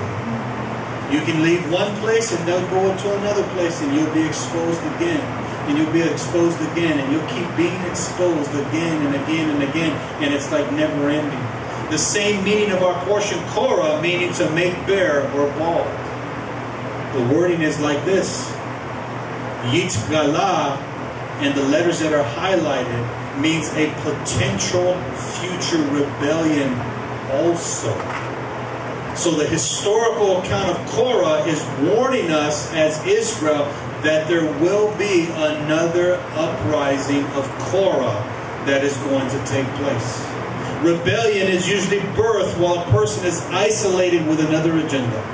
Where they stay away for a while, they begin to look at all these other things without having that weighed out according to the scripture, and then they come back with a hidden agenda and begin to try and do things in their own power. Korah separated himself with the seed of Reuben, who had the headship removed because of his sin. So maybe his sons held a grudge because of their father's failure and joined in with the conspiracy. And this is happening right now. Completely happening right now. In 2 Thessalonians 2:3 it says this, let no one deceive you in any way, because the falling away is to come first, and the man of lawlessness is to be revealed, the son of destruction. Now, I want to share this with you guys. In Daniel chapter 11, Paul is getting this information from the book of Daniel. And in the book of Daniel chapter 11, verse 36 to 39, Daniel is prophesying about an Antiochus Epiphanes individual that has risen up who would wind up doing this very thing. So historically, Daniel was prophesying and talking about something that had happened, that was going to happen, and then it did. And when did that happen? During the Hasmonean era. So during the Hasmonean era, you have the Antiochus Epiphanes IV. You guys can look it up, because this is a game changer big time. When we can fix the flaws of history and put things back in the rightful perspective, we will understand a whole lot of stuff. And you guys know this man rose up and he presented a lunar sliver moon observance called Rosh Chodesh to them. And he said, hey, what do you guys think about doing this? And the priesthood of that time said, no, we don't take on what the Greeks are doing. So the sliver moon that's been embraced today, the Karaites came in and influenced that strongly within the rabbinics, and then the rabbinics influenced that for hundreds of years, and then you have many that have come out of Christianity into a messianic roots. And I think it was Mani Judah said when he first started, he says he could name off on one hand the only leaders worldwide within the messianic movement. It was very small, so it was not really that old. It was very new. So you had a lot of people coming out of the church and didn't know anything because of paganism and all that. They begin to realize Christmas is wrong and Easter is wrong and eating shellfish is abominable and eating pork is definitely wrong. So we begin to remove those things and begin to apply to our life, set apart things, and observing the weekly Shabbat, right? And begin to make these transitions. And then when it came to the head of the month, I was victim to it. We had Rosh Chodesh services, right, Will? All the time, every month. Looking for the sliver moon. And then me personally, I started to look at the conjunction and then the going away of the sliver, and then start doing some historical finds and research of scripture and evidence that the true system to follow is more of a priestly system, not a lunar sliver calendar deception that was embraced and influenced by who Daniel was talking about.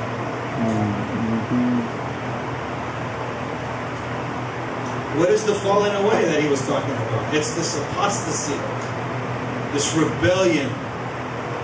And so this rebellion will be those who willfully separate themselves from the truth in the relationship of Yahushua HaMashiach and all he has done by joining in with the same descendants as then, all desiring the priesthood status quo. And I think I might have mentioned this also before, maybe last year, I don't even remember when, but I know I mentioned it, that within the Hebrew Roots movement, you have already discussions of a Sanhedrin type council planned. How many people heard of that? How many people did not hear of it? They're picking guys. I'm not kidding. They've asked Rico. Rico's like, yes. You know, they can tell you. You know, they've asked other Monty Judah and certain individuals, a bunch of like big name guys that have been around for a while, right? To create like a messianic Sanhedrin council. And one of the main thrusts of that will be the push of the rise of the Levites. So just keep that in mind, because we're living in these times. I can say yes. Exactly. Because when a Sanhedrin, say it, right? What authority are they trying to bring that under? And that's the question. None. The authority that is being presumed is within themselves. But remember, Numbers 11. Remember Numbers 11? From that point on of Numbers 11, Yah took the spirit of Moshe and he put it on 70 elders. Men who were of high stature and responsibility and well respected. So it was those 70 and then Moses and Aaron. Moses was the prophet in the midst. From that point on and throughout history, whenever a Sanhedrin council was picked, it was picked from amongst the nation of Israel, but there was always a prophet in which the anointing and spirit of that prophet would be upon them. And there was always a seat for a prophet in the midst of the Sanhedrin council. That's why you see Isaiah in the courtyard of Israel rebuking them. That's why you see Jeremiah rebuking them. That's why you see Ezekiel being brought in to the Second Temple era, and Yah saying, let me show you the Second Temple prostitute. And we thought everything in the book of Ezekiel was a future thing to happen. No, he's rebuking the Second Temple era. And he's saying, let me show you this prostitute up on this mountain, what she's doing. So all the prophets, all of them came and began to speak against this. So a true Sanhedrin council is to be handpicked and supervised by a prophet of Yah. Period. Anything else. So my thing is this, is if anybody, you have that already in Jerusalem with Rabbi Richmond in them.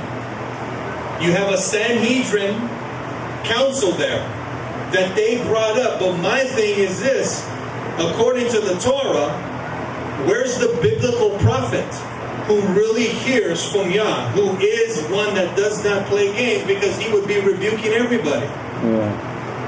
So you have these Sanhedrin council influences now within the Messianic or Hebrew roots being planned. And then you have one already that has been put together in Jerusalem. It's all a big deception. The Father's going to raise up his prophets, and none of the prophets will be joining in with either one of those groups. I already know I'm going to get some heat for that. I already know it, but that's fine. And that's fine.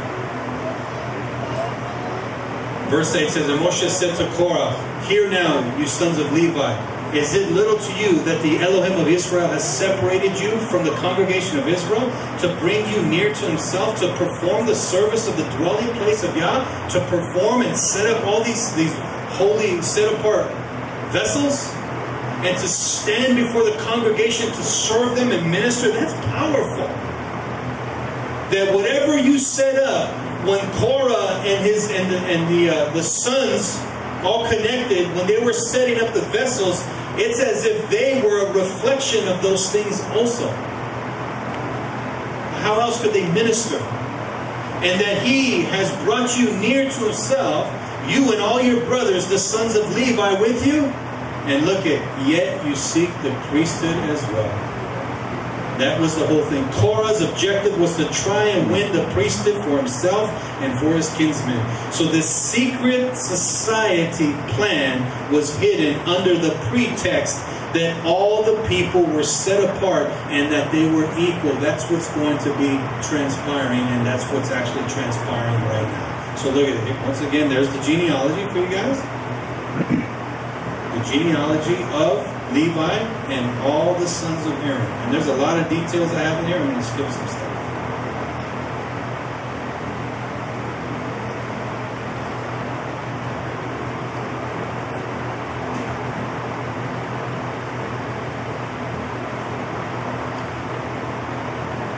How many people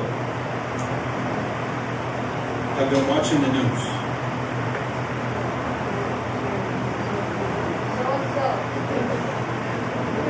I'm not talking about Channel 11 or Channel 9 or Channel 7 or Channel 4 or Channel 5. I'm talking about the good ones. The message. The good news. Yeah. The kingdom. The good news. Of what the Mashiach has been saying. This is what we need to be watching, not what's on television, because they're not going to tell you the truth. Whatsoever. Let me go back. In verse 10, Korah, he wanted the priesthood. So the agenda of Korah is exposed. Verse 11 says, for which cause both you and all your company are gathered together against Yah, and who is Aharon that you murmur against him? And Moshe sent to call Dathan and Abiram, the sons of Eliab, who said, we will not come up. And this is actually prophetic, because they would not come up from the earth. The earth would swallow them and they would not come up. They prophesied their own doom. Is it a small thing that you have brought us up out of the land that flows with milk and honey? Who said Mitzrayim and Egypt was the land flowing with milk and honey? Look at the deception. Just like America, America is not the land flowing with milk and honey. The land of Israel is supposed to be the land flowing with milk and honey. The promised land that was given to Abraham. So they've twisted the words of promise according to the scripture. And in 1 Peter chapter 3 verse 16, Shaul in his letter, he's speaking in and of these things, in which some things are hard to understand, which they that are unlearned and unstable, they twist to their own destruction. And the scripture goes on to say, you brought us up out to kill us in the wilderness, except perhaps to make yourself a leader over us. And I want to say this, in the end times, when a tribulation time does start, this is when the fire and the heat is turned up. This is going to prove and separate between, if I could say this, between the men and the boys. You will either run to the systems, or you will trust Yah in the wilderness. You will run to all that the world has to offer, or you will stay focused on what the Father is doing. Moreover, you have not brought us into the land that flows with milk and honey, or given us inheritance of fields and vineyards. Now they shifted. Will you now put out the eyes of these men? We will not come up. And Moshe was very angry, and he said to Yah, respect not their offerings. I have not taken one donkey from them, neither have I hurt one of them. And Moshe said to Korah, you and all your company come before Yahweh with Aharon tomorrow. So what is amazing is later on there will be a very key person in Scripture, Samuel, that comes from Korah. And Israel's going to demand to have a king, and Yah's going to give them a king. Samuel's going to anoint the king privately, but later on there's going to be a public anointing before Yah that's going to shift a whole lot of things. How many people are familiar with Samuel? The sages say that Korah paused in the midst of this and was shown in a vision that the prophet Samuel, who would come from his lineage. So when the rebellion was birthed through Korah, the only individual that did not join was On. Remember? His wife tells him to stay in the tent and follow Moshe. So sometimes, not all the time, we should listen to our wife. But I'm going to tell you this, no man should be led around by the ear by his wife. No woman is to usurp the authority of a man. That's right. In Deuteronomy 22 verse 5, it says this, that a man should not wear women's apparel. And a woman should not dress like a man. It says it's an abomination, either naturally or spiritually. A woman is not to put on the mantle that belongs to a man. The Father says it is an abomination. A woman is not supposed to lead where a man is supposed to lead. Not to belittle women. A woman has her place. A woman's more sensitive spiritually than us men. We got like dense skulls for something. And women have more sensitive hearts. But because of a woman's great sensitivity, there has to be regulation. So a woman should never lead the man. And there's men like that. The woman leads them around like a little donkey. A man is to lead his family in love and obedience.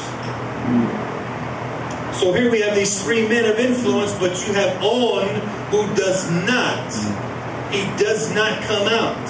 He stays inside of his tent. And he better be glad that he did. Yeah. So you have these three men, Aviram, Datan or Datan, and Korah. But look at the letters that are highlighted. It's real interesting.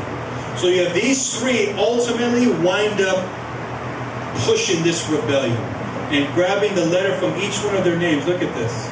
The Aleph represents power or an initiating force in leader. The Dalet is the door, the entrance beyond 4 dimensions that we understand. So this is always going to be a spiritual battle as well. The Kuf means to rise up. It's a channel of light, illumination. So the meanings of these give us the Hebrew word adach, which means to attach, to fasten, to connect together. And their plan was to cause the people to disconnect from Moses and to attach themselves to this other priesthood, which is happening during this Torah portion. And it's no coincidence these Hebrew letters is equivalent to the phrase La Kohen, which means to the priest. So Korah wanted the priesthood over and over. We can keep saying this. He wanted the priesthood, he wanted the priesthood, he wanted the priesthood, he wanted the priesthood. The letters that remain give us Biram, which means pits, empty spaces and dimensions. The word Tan, which is a word for the beast or a dragon. And Ruach. The letters in white, all the letters, look at just without even changing their letters. Abiram, these letters we had earlier, but look at the letters that are left over. Embedded in them is a spiritual influence that we see today. And here's what it is we see today. I'm just going to say it. I've been holding back, but I'm going to say it. The entire Levitical thrust today, because it's a religious thing going on. It's always been about priesthood. Everybody wants this enlightenment and they want to come close to New Agers. You name it. Islam, dying. You have 70 beds with 72 virgins inside the bed. Like if that's the dumbest thing I've ever heard. You can't even, some of you guys can't even handle the wife we got. And you want 72 virgins in 70 beds. Are you kidding me? Solomon couldn't even handle all those women. Come on now. It's like foolish. It's dumb. It's really dumb. But this whole Levitical thrust, it's all about a priesthood enlightenment, and this is what's being driven today, is being pushed and pressed and permitted and allowed hand in hand with what's going on in Jerusalem by the spirit and the Antichrist beast system. The whole thing. Yeah. So when you bring this together, you have the spirit of the beast is the driving force that comes through the doorway of our 4 dimensions into this world. So the rebellion opens up the door to the spirit of the beast. And how do we know that? Look what happened recently with that whole satanic ceremony dance for opening up a tunnel. Naked people jumping around and doing all kinds of, it was disgusting. The earth would open up like a pit and swallow all of them whole. So when we add up, I like this, when we add up the numerical value of these letters, every Hebrew letter has a number, with their ordinal values, their positional numbers, we have the revelation of an end-time connection. You guys want to see it? Yeah. And it's this. Genesis 6:4.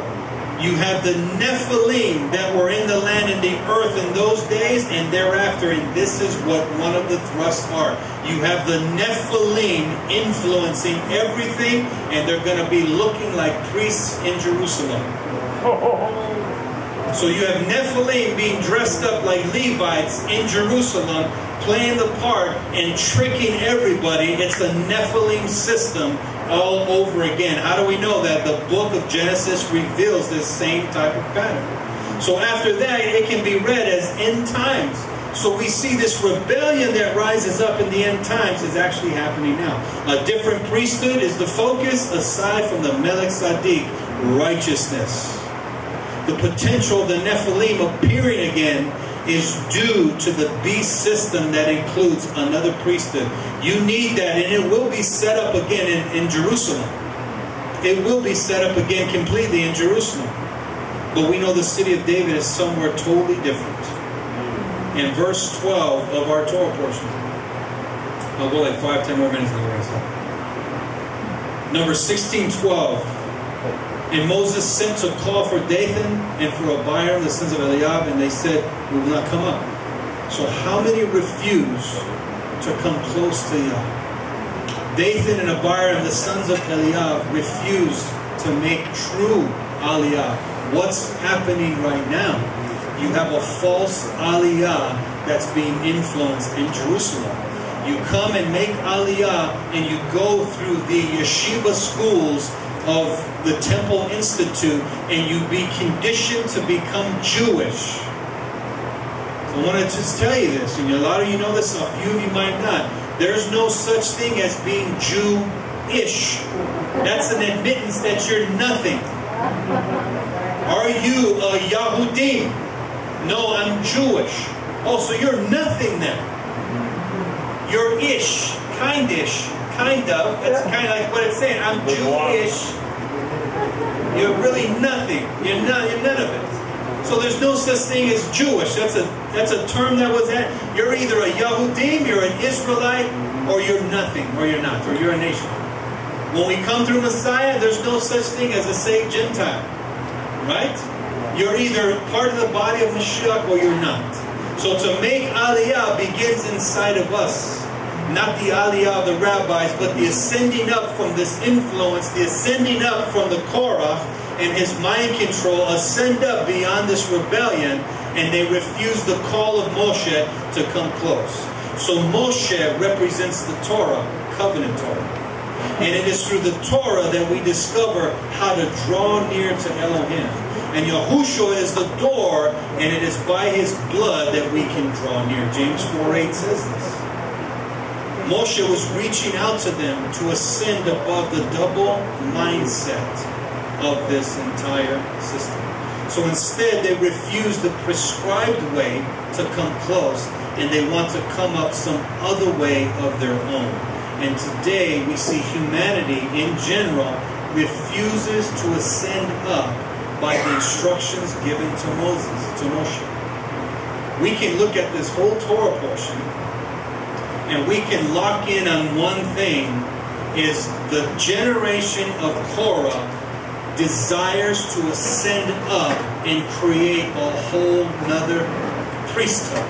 Or we can take it even further, that this generation of Korah is desiring to take on a Levitical priesthood hierarchy in these times that we're living in. 16:12 in Hebrew says this, Vayishlach Moshe li karo ledatan ve la'avram. In Hebrew. Note the Hebrew letter Lamed attached to Moshe calling to Dathan's name and to Abiram's name, the Lamed. It means this, he was calling toward or for, in other words, he was trying to reshape their mindsets and give them an opportunity of repentance, but they didn't want it. Just like in the Garden of Eden with Adam. For the purpose of existence, we have the Lamed, means to lead, to form in the way of the shepherd's teaching. The Lamed is an instruction guide for the obedient and a weapon against the rebellious. and it will shape you up or it will ship you out. The verse says, and he sent. So the he is Yahweh and the what is Moshe. So the Torah was sent to them just like the Mashiach is sent to us to bring about all the truth of the Torah, not to do away with anything. So the Torah can lead us out of rebellion, and he sent the Lamed, but they refused it. He sent the shepherd, and the shepherd was refused completely. So we see they refused to be elevated into the ideas of Moshe, who was set apart by the Ruach HaKodesh and chosen back in Numbers chapter 11 as the prophet of Israel. And they refused completely. Acts chapter 3 verse 19. Repent therefore and turn back for the blotting out of your sins, in order that the times of refreshing might come from the presence of the Master. And that he sends Yeshua the Messiah pre-appointed for you, whom heaven needs to receive until the times of restoration shall come. And we know that we're approaching this restoration that will come. In verse 13, I'm going to close here. Is it a small thing that you have brought us up out of the land of milk and honey? He twisted this, and we know that Mitzrayim is not the land of milk and honey. In verse 17, and take every man his censer and put incense in it and bring it before Yah, every man his censer, 250 censers. You also and Aaron, each of you his censer. And they took every man his censer and put fire in them and laid incense on them and stood at the door of the tabernacle of the congregation with Moses and Aaron. And Korah gathered the entire congregation against them at the door of the tabernacle of the congregation. And the glory, the Tiferet of Yah, appeared to all the congregation. And Yod-Heh-Vav spoke to Moshe and to Aaron, saying, separate yourselves from among this congregation, that I may consume them in a moment. It's kind of like Revelation 18:4, come out from among her, my people. And they fell upon their faces and said, O Elohim, the El of the Ruachim of all flesh, shall one man sin, and will you be angry with all the congregation? Remember Ezekiel 9:8. And Yah spoke to Moshe, saying, speak to the congregation, saying, move away from around the tent of Korah. Korah created his own tabernacle. It's a great apostasy that takes place, and it takes leaders to lead. Apostasy is actually the word for the harlot's wages. So the leaders will sell out the Messiah for money. And you know what that's called? I'm going to really hit it here. It's called becoming a 501c3. It's selling the Messiah out for money. 501c3.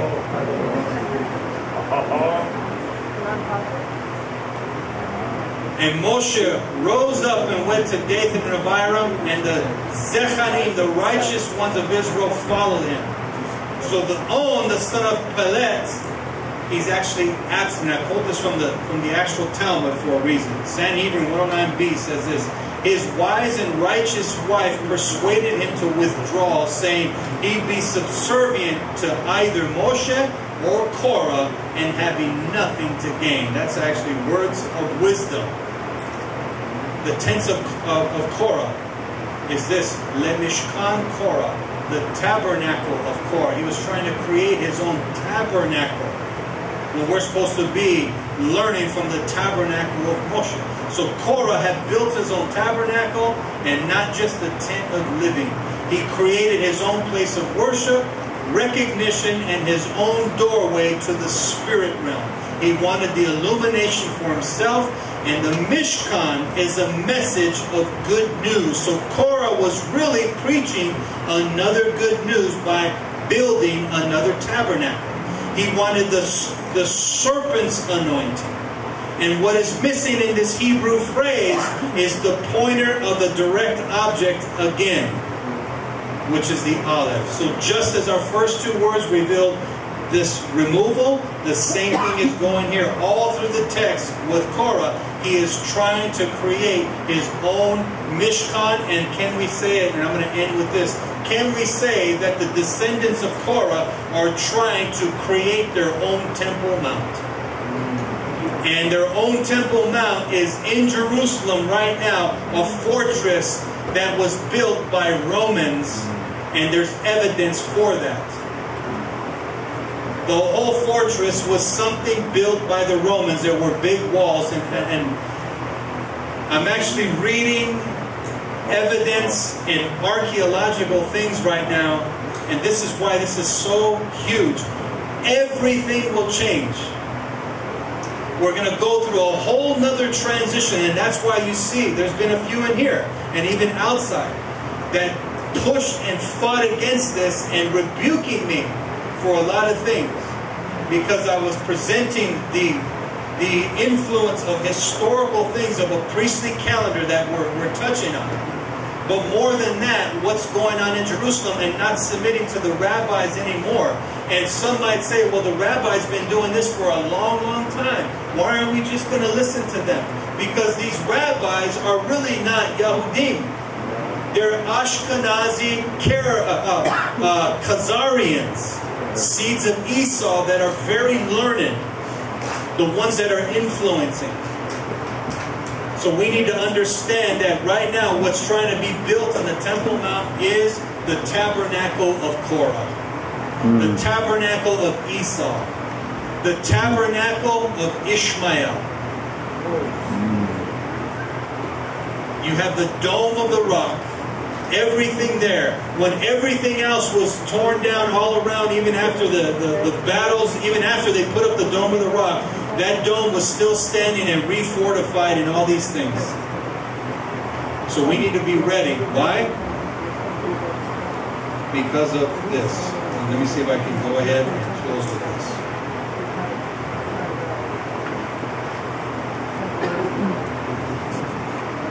I should have went all with this thing. Good word. Hold on, I want to close with this. With this. Counting. With this. I cover the whole Torah portion, everything in here. Oh, we love it. Everything. So but I want to end with tithing, you guys. Just kidding. Hallelujah. So in conclusion, we leave you with the same scripture verse that we started with in the beginning of prayer. One of them. Honor Yah with your substance and with your first fruits and with everything that you got, right? The rebellion of Korah was to drag the people into a dark and cold place. Everyone can do this thing, as Korah said. Korah is like a goat, which would lead the sheep. But in this case, Korah was trying to lead the people down the road of rebellion. And in these last days, the belly button of the earth has been removed. Python is present, and portals are open. So let us remove the rebellion of Korah and honor those whom Yah has placed over us as watchmen of our souls. Don't be a Korah who says, you put too much upon yourself, Torah teacher. May you all participate in our journey here at Remnant of True Congregation as we touch the lives of many generations without Korahs in the midst anymore. Press on, man and woman of Yahuwah, into the Malchut, the kingdom. And do you have a closed hand, or is it an open one for your brother and your sister? And Come on. So just be warned that there is a big deception, a really big deception. Don't claim to be a messianic. Don't claim to be a Hebrew roots. Because ultimately, if you're Israel, you are not a Hebrew. Abraham was a Hebrew. Isaac was a Hebrew. Jacob was a Hebrew. They were the only Hebrews that crossed over. And because they did what they did, we become Israel. So in Mashiach, and yes, to a certain degree, we cross over from paganism into righteousness. Yeah, but that's the action of it. But when we complete the action, we come into the full manifestation of Israel. It's either Israel or it is nothing. The Mashiach only came for who? Israel. Yah says the only nation that I love is Israel. That's heavy and hard words to take in. So we can't claim to be Mexican and white, American, no nationality but the nation of Israel in Mashiach. So when people say, well, I got people say, hey, what do we tell people when they say, who are you? Just tell them I'm Israel. I'm the Israel of the Bible. I'm the Israel of the Bible. The Melech Tzaddik, under the order of Melech Tzaddik, high priesthood. We are Israel. We can be found in Scripture. And we have a heritage, we have an inheritance, and we are called the Segulah. We are the precious treasure of the Almighty. We are not of Korahianity. We are of Israel. Alright, so Shabbat Shalom, you guys. We can all stand up. Hallelujah. And remember, we got to be locking up at 7 o'clock, alright? So we got time for fellowship and Oneg. But Abba, we thank you for your talk, for your instructions. And Abba, we pray and ask that you would continue, because this is a big thing going on right now. It is a religious war that has already begun. And the priesthood of Mashiach will be that which is the defining factor of all things. We don't need to defend Judaism, we don't need to defend Christianity, and we don't need to defend, for sure, Islam. What we need to do is walk in what your Torah says, your covenant Torah, and defend what it says when it comes to the 12 tribes of Israel. So we thank you, Abba, for all that you have given us and all that you're going to do. In the name of Yahuwah, Yahushua HaMashiach, Amen and Amen. Hallelujah.